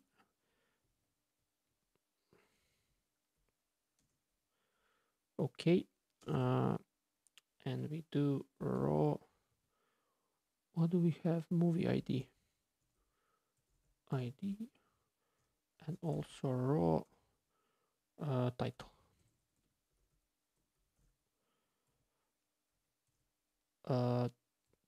Yeah, I think that's good enough already. So I'm just reformat that to be nice and clean.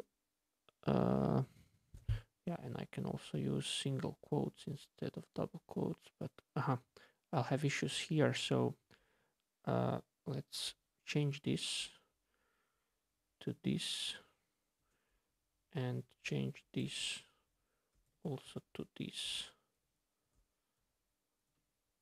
And this is just for to be consistent with everything.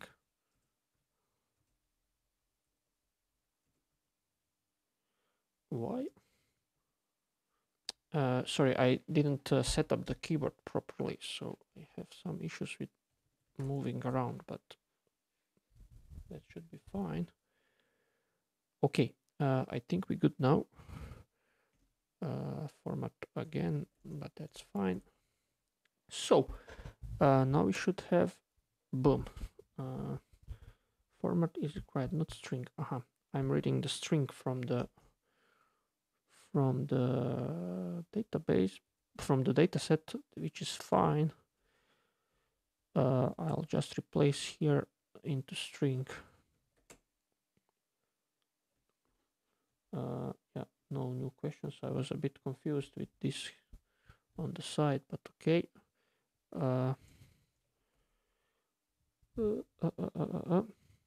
Try to execute that. Invalid query. Execute. Why is that an invalid query?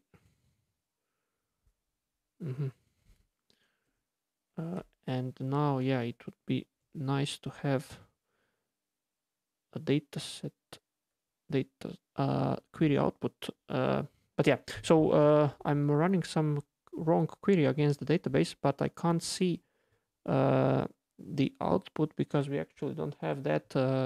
Actually, Memgraph currently doesn't support that, but we are adding that feature, and it's going to be available in a couple of days, super soon, to be able to see the actual queries that are getting executed. So yeah, I'm going to figure out somehow. So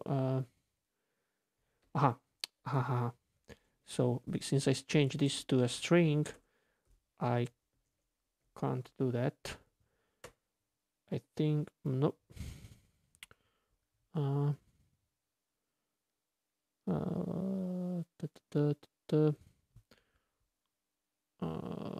That's wrong. Title movie ID.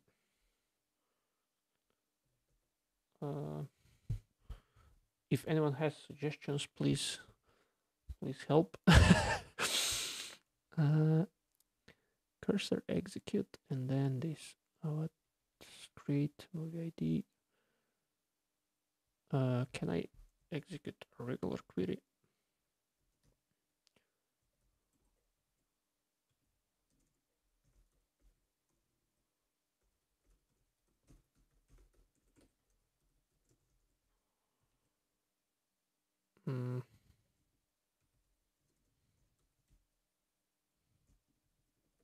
Let's just create one. Yeah, this works. I can actually use that.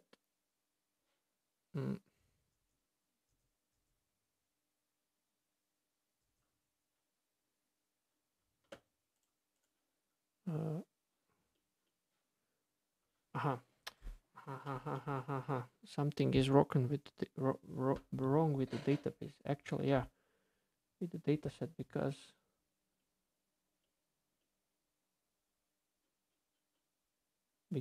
the query didn't exit immediately.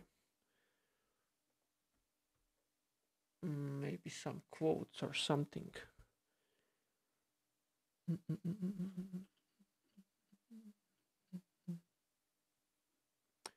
Okay. Let's be smart. So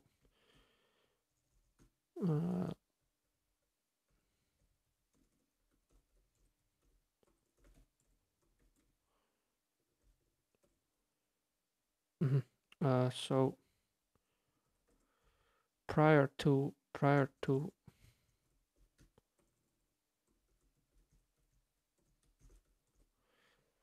mm, so prior to importing data, I'm gonna delete all the data inside the database just to have clear state whenever I execute the script again. Return mgn n.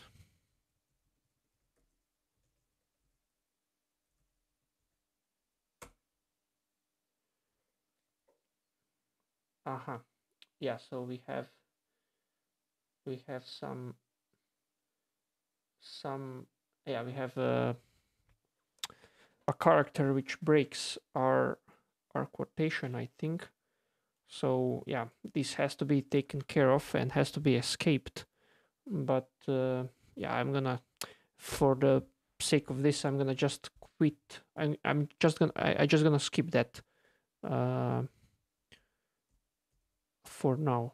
I think yeah, I'll break edges, but yeah, it's fine. So if a query fails, okay, uh,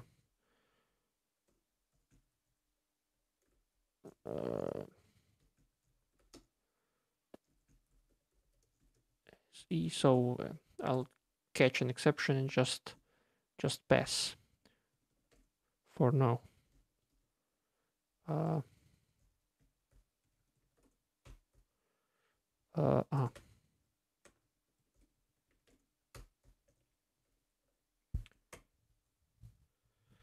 Okay, now we should have the whole dataset loaded. I mean, the movies loaded.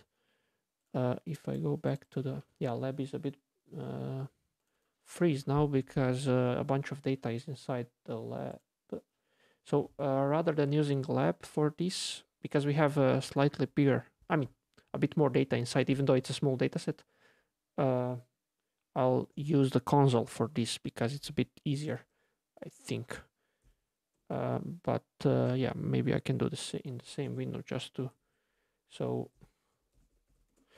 So here I have the console and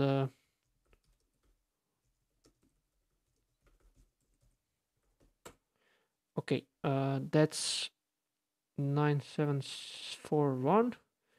And how many items do we have? Yeah, so the first line is so here you can see the number of lines in the file, and the first line is the header, CSV header, and we skipped one, which is broken because of the quotation marks, I think. And that's it. So we uploaded and loaded. We loaded the movies, and yeah, let's do something more more more interesting than just doing these movies links. So movie ID, that's good, and DB ID and DMDB. So ratings. There is a rating between user and movie. And then I have to create users. And where do I have users? User ID, movie ID, rating. Yeah, that's fine. But where do I have tag user ID?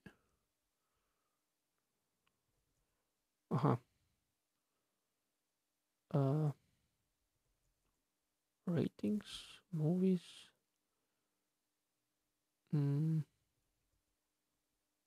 Links. No, these are just the links. I think I will just create move users on the fly. So if I don't have a user, I'll create one. And movie I obviously have, and I have a timestamp. A rating and timestamp. So I'll just I'll just read this and create users on the fly. How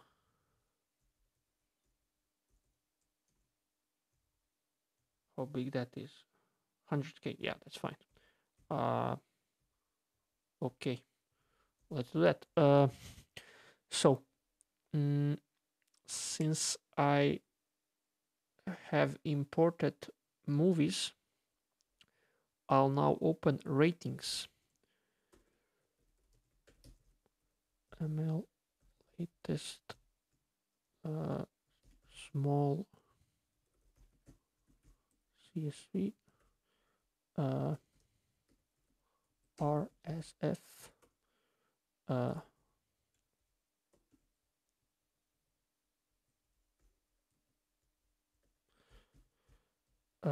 okay, that's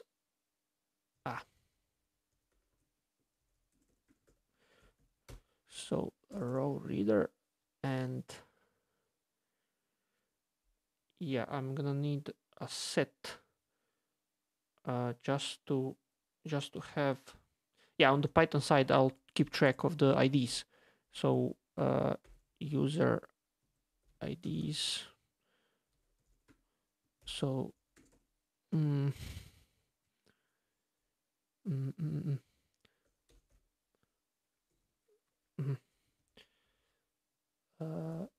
let me just ratings user ID. So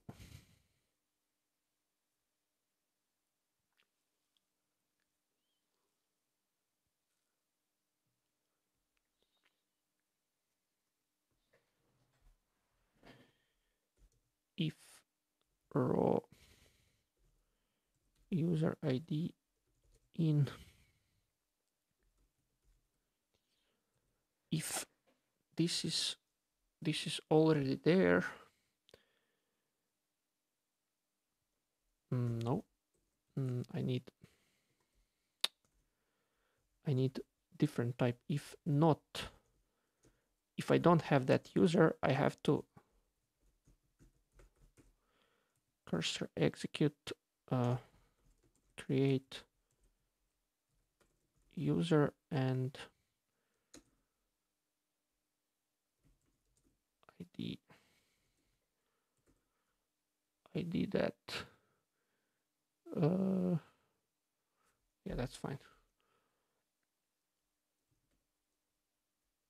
Yep, I'm gonna create that user, but I also need to fetch all the users and movies. I will create an index for that. So execute create in index on. So I have movie ID and I also have user ID. So this is all good, and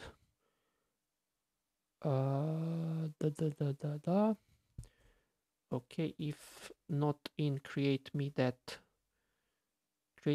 user, and in any case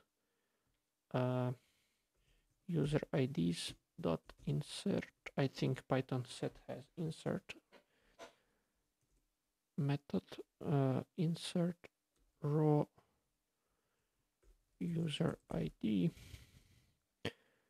so that I have that user available, and then I'll just create users whenever there is not a user ID in the set, so which is fine. And then that's good. And then we need regular stuff. So regular execute match and find me a movie where ID id equals to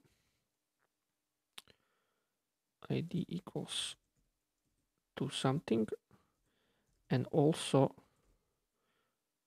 find me a user, maybe this a bit more intuitive, a user id post. Okay, okay, create me an edge between m. M. I have to take care of the relation of the direction.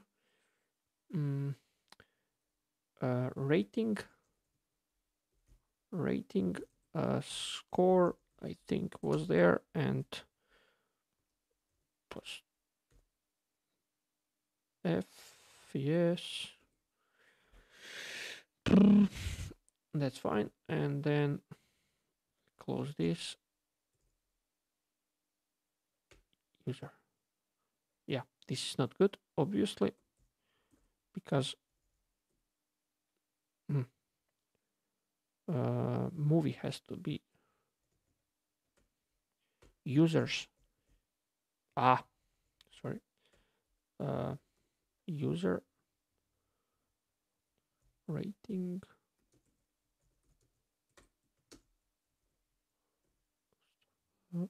user score that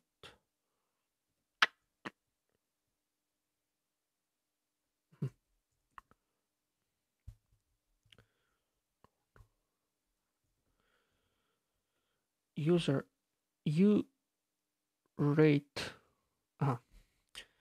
Maybe it makes a bit more sense to rate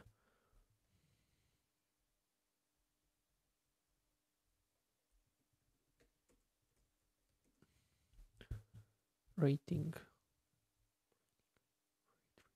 Yeah, I'm not sure just about the naming, so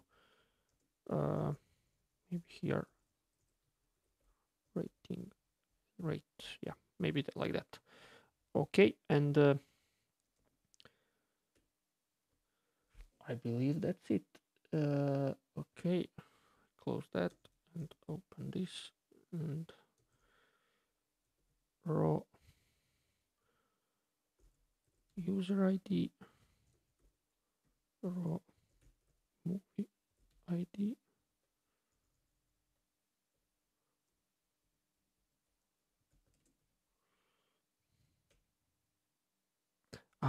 And rating. Okay. Yep.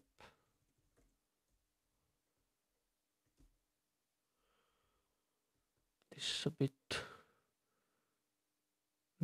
bit verbose now, but fine. So I believe that's correct. User ID, movie ID, rating. Let's check that one more time. User ID, movie ID, rating. Boom. Okay. Okay, let's try to execute that and we'll see. Boom. Okay, set doesn't have, yeah.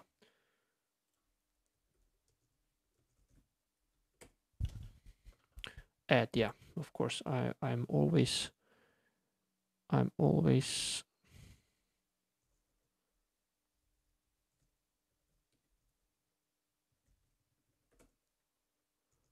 always forget that. So okay, so must be real number, not string.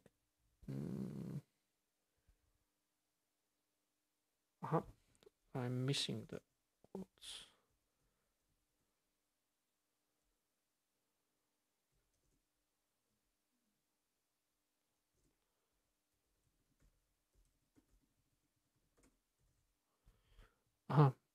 Maybe user. That's that. No, that's not about that. So rating.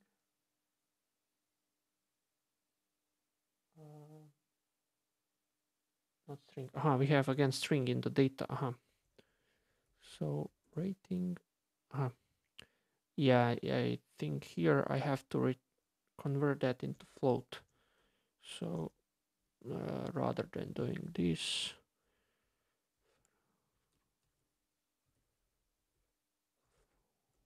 I'll just do dirty like this.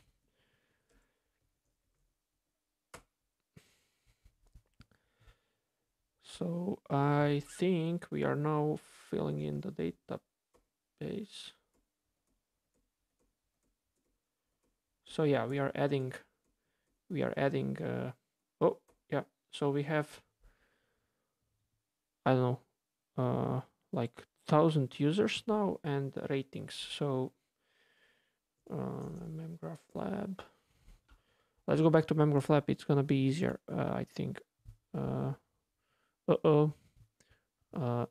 Why do we have?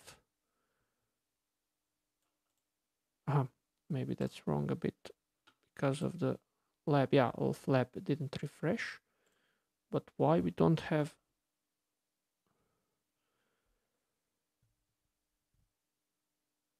Movie ID, user ID, create. Okay, let's explore a bit. Match n,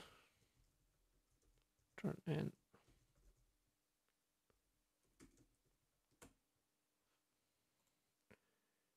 So we have movie ID 1, which is okay.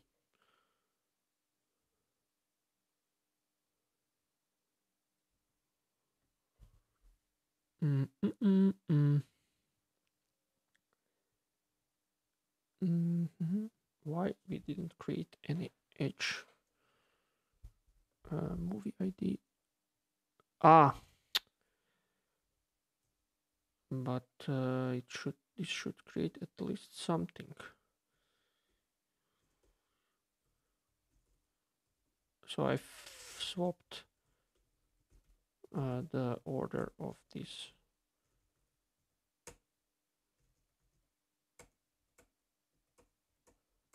Pulling data in.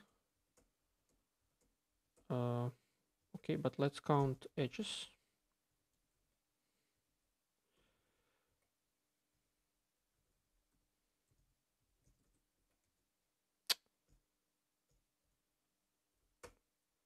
Zero. Why is that a problem? Movie ID, I have indexes.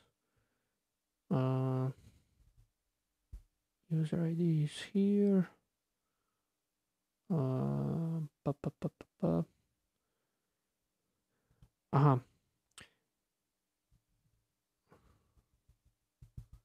Movies are added, so there shouldn't be any problem with that.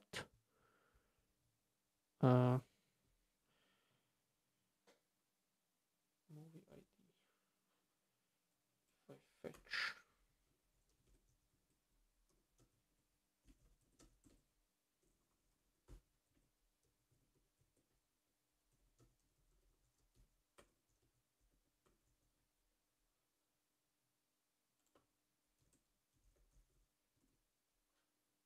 Yeah, that's fine. But why I don't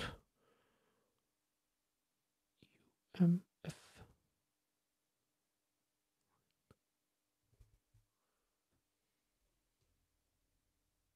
To move this a bit to see a bit better.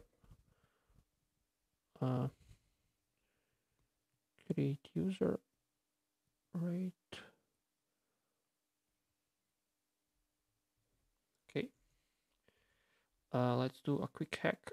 So instead of executing this, I'll just store that query equals this. We don't need all these parentheses. Yeah, we need one more here. Okay.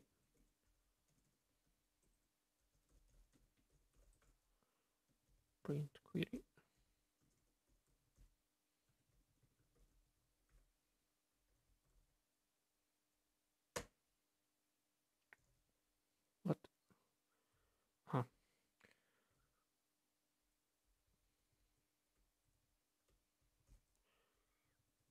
Python likes to be formatted. Ah.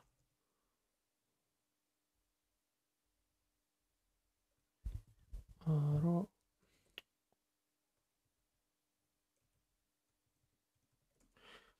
Maybe I can use these format strings before instead of this because it's easier. La la la la la la la.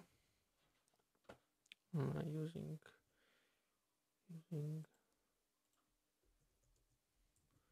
how is that called? Let's do this. That's gonna be a bit easier, I think. String format. Yeah. If I do this and then I can use name.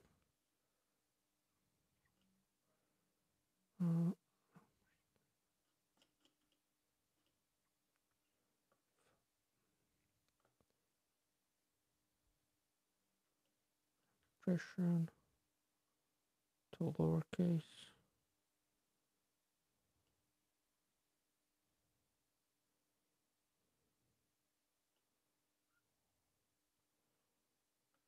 Okay. I think I can just use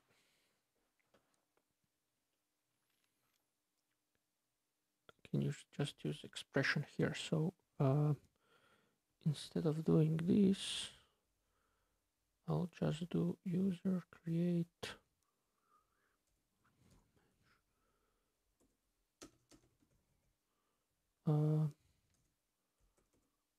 okay, and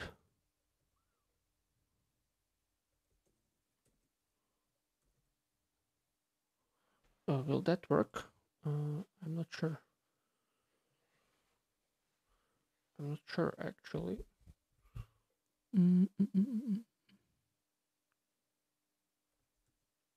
Okay, because I don't have a variable here.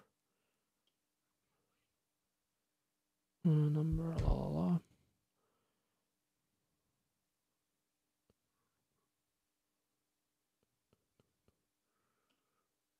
And I'm not curious about the speed.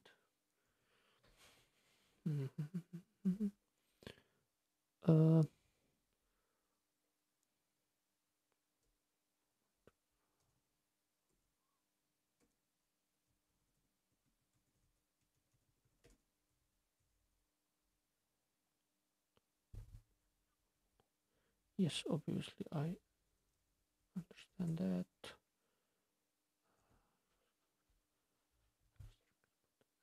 Maybe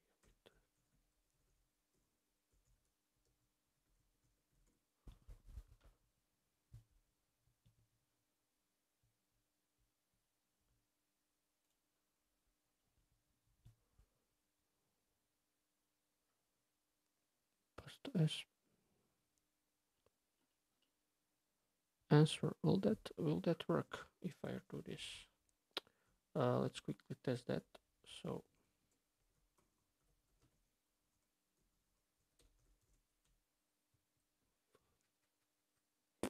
if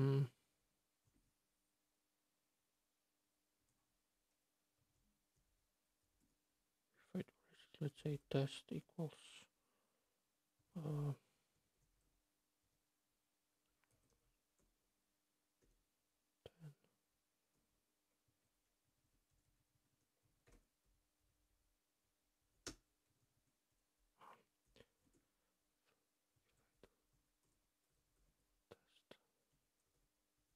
that won't work. That won't work for sure. 5. Ah, fuck. No.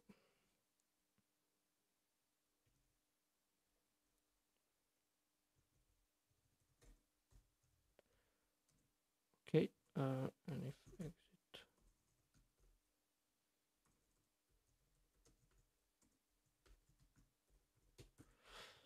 So I'm not sure how to format this properly. Yeah, that's fine. Amazing. So okay, great. Sorry about the delay. I think I'm gonna just here use, and okay, if I use here this character, oh no, I have to escape this, I assume. This, this, this. Yeah, okay, good, that will work. Okay, great. ID, okay. Okay, I'll escape this, and then just put here raw.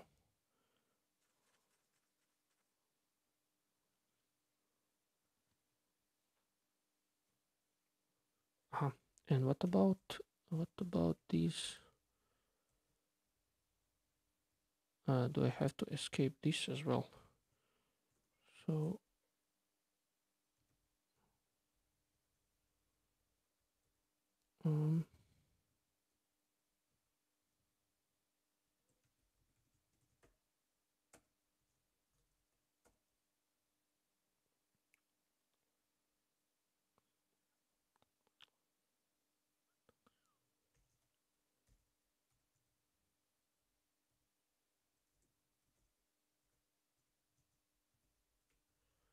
okay, this is a bit strange.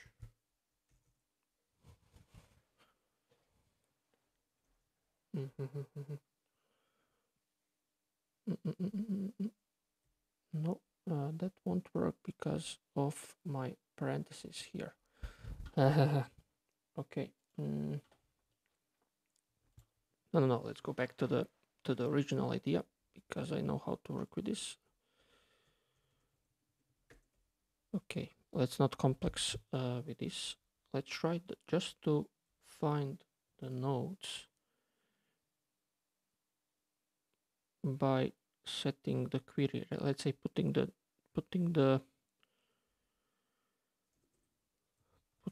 node, putting the rating on a movie. Let's say.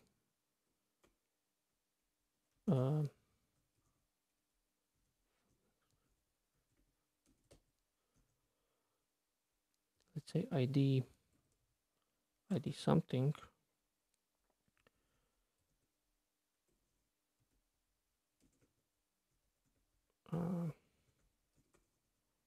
ID something, and then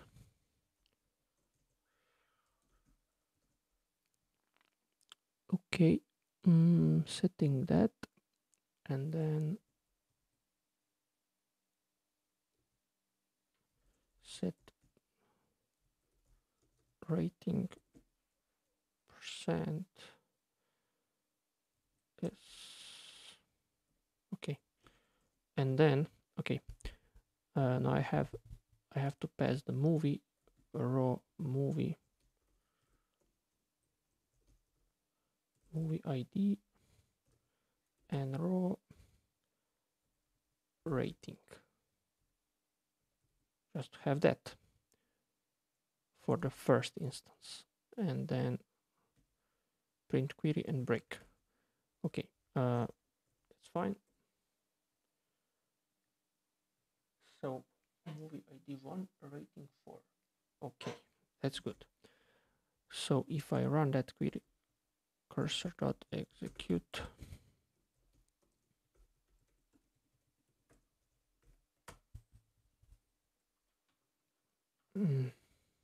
okay, movie ID 1 should have the rating. Movie ID 1 should have the rating. It has. Okay. And then why I can't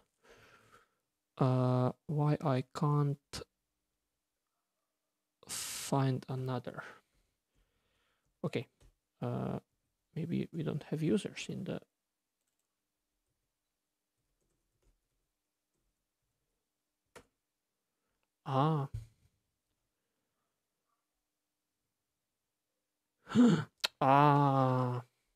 why did that pass? Interesting bug. So a user raw user ID.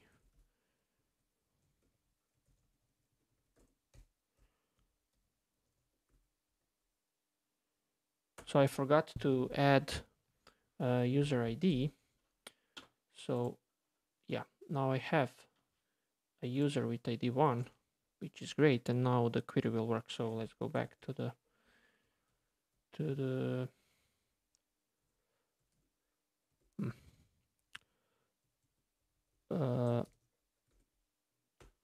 match a user with ID.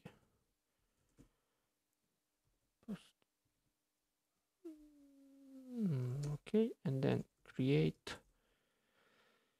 So user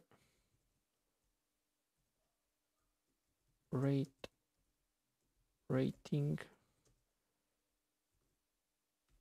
which is a float, and movie. Okay, and that's it. Now we delete the rest here. Okay. Raw first is a user. Raw, which is a user ID, and then movie ID. So user ID, movie ID. How I did the same mistake again. Movie ID. Yeah, I should have used these formatted strings, but yeah, I'm not very skillful with them. So let's bear with me for now. User ID. So movie ID, user ID, and then create user rate movie. And rating is the third one. And we just have to finish. We just have to close the, this is the query, and execute the query and then break. So we actually don't need this anymore.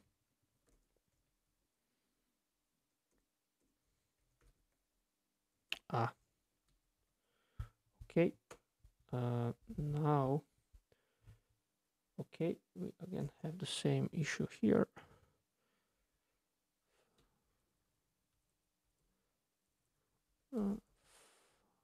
Vote. That's fine. A single relationship type. So we have a bug in the query. Rate. So we have to add dots here just to symbolize the, to specify the H type. And if I run here, if I run a query here, now that should create all the stuff. So if we go back to lab, yeah, so now we are importing nodes and edges. So yeah, okay, done. So we imported the whole thing. Hooray! The whole thing, at least the most important stuff. So graph schema. If we run this, we have a user rate a movie, and we can run, I don't know, basic stuff. So match n r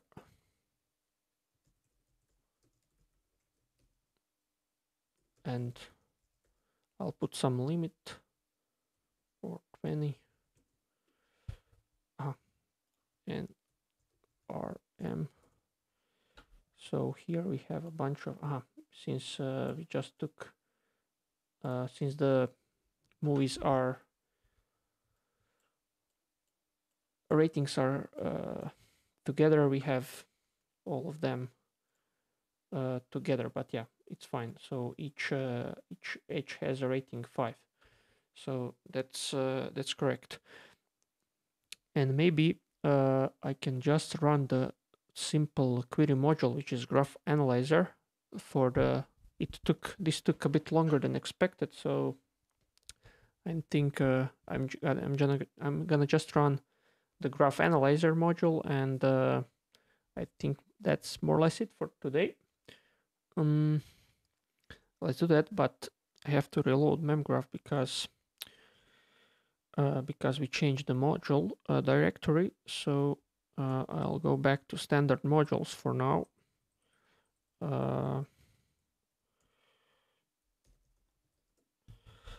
Yep, I should have that, and I will redo the import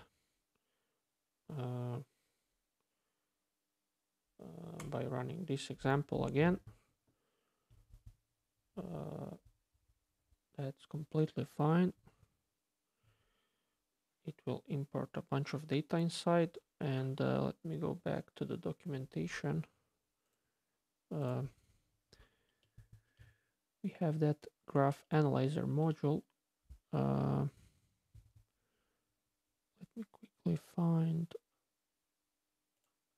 no tutorials. Get started. No. Cypher manual. Yeah, documentation is a bit reordered, so I having clauses, reading and writing. No query modules.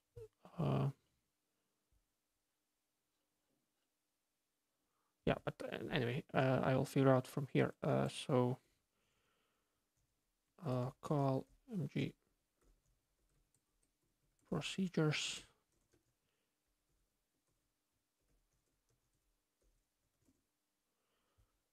analyze analyzes. So I'll just run this.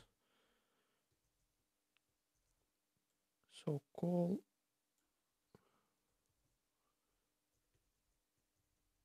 graph analyzer analyze, and then yield everything.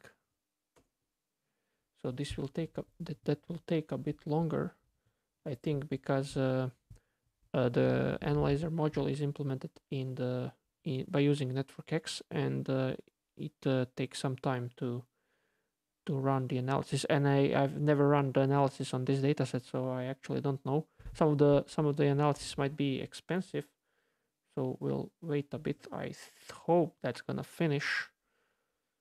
Let me quickly check what is going on in the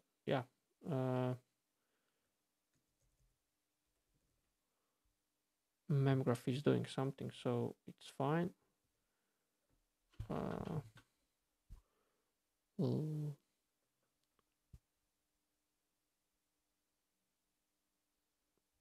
Analyzer, can I maybe read?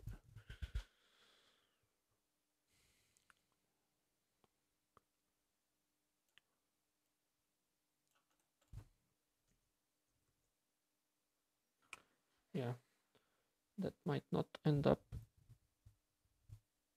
soon enough. So yeah.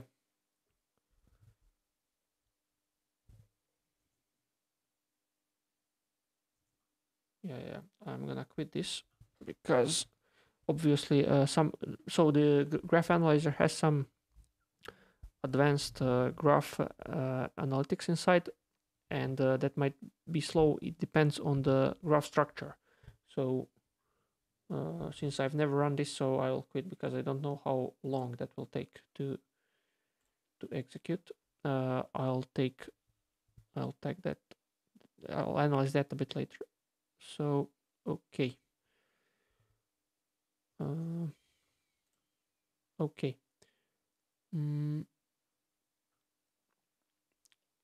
But yeah, that's basically it. So let's move here. Let's move here and let's commit this, because I think we're good with all this for today. But yeah, I'll do that. I'll do that a bit later and commit this and update. So I'll leave the link to this example in the comments. And yeah, let's finish here. I will go back here. Yeah. So I think that's it for today. It was a bit longer than I expected. And I didn't cover a bunch of stuff on the algorithms, but yeah, I did basic queries and basic importing of data. Thank you very much for watching. I hope it was okay. My plan for the next, I probably next week, next Saturday, my plan is to do a bit more advanced stuff with query modules and algorithms, and run some more advanced algorithms on this dataset. I think I'm gonna take this dataset and then run algorithms like PageRank and running that in Python and C and showing different trade-offs that are going on. So yeah, please put your comments.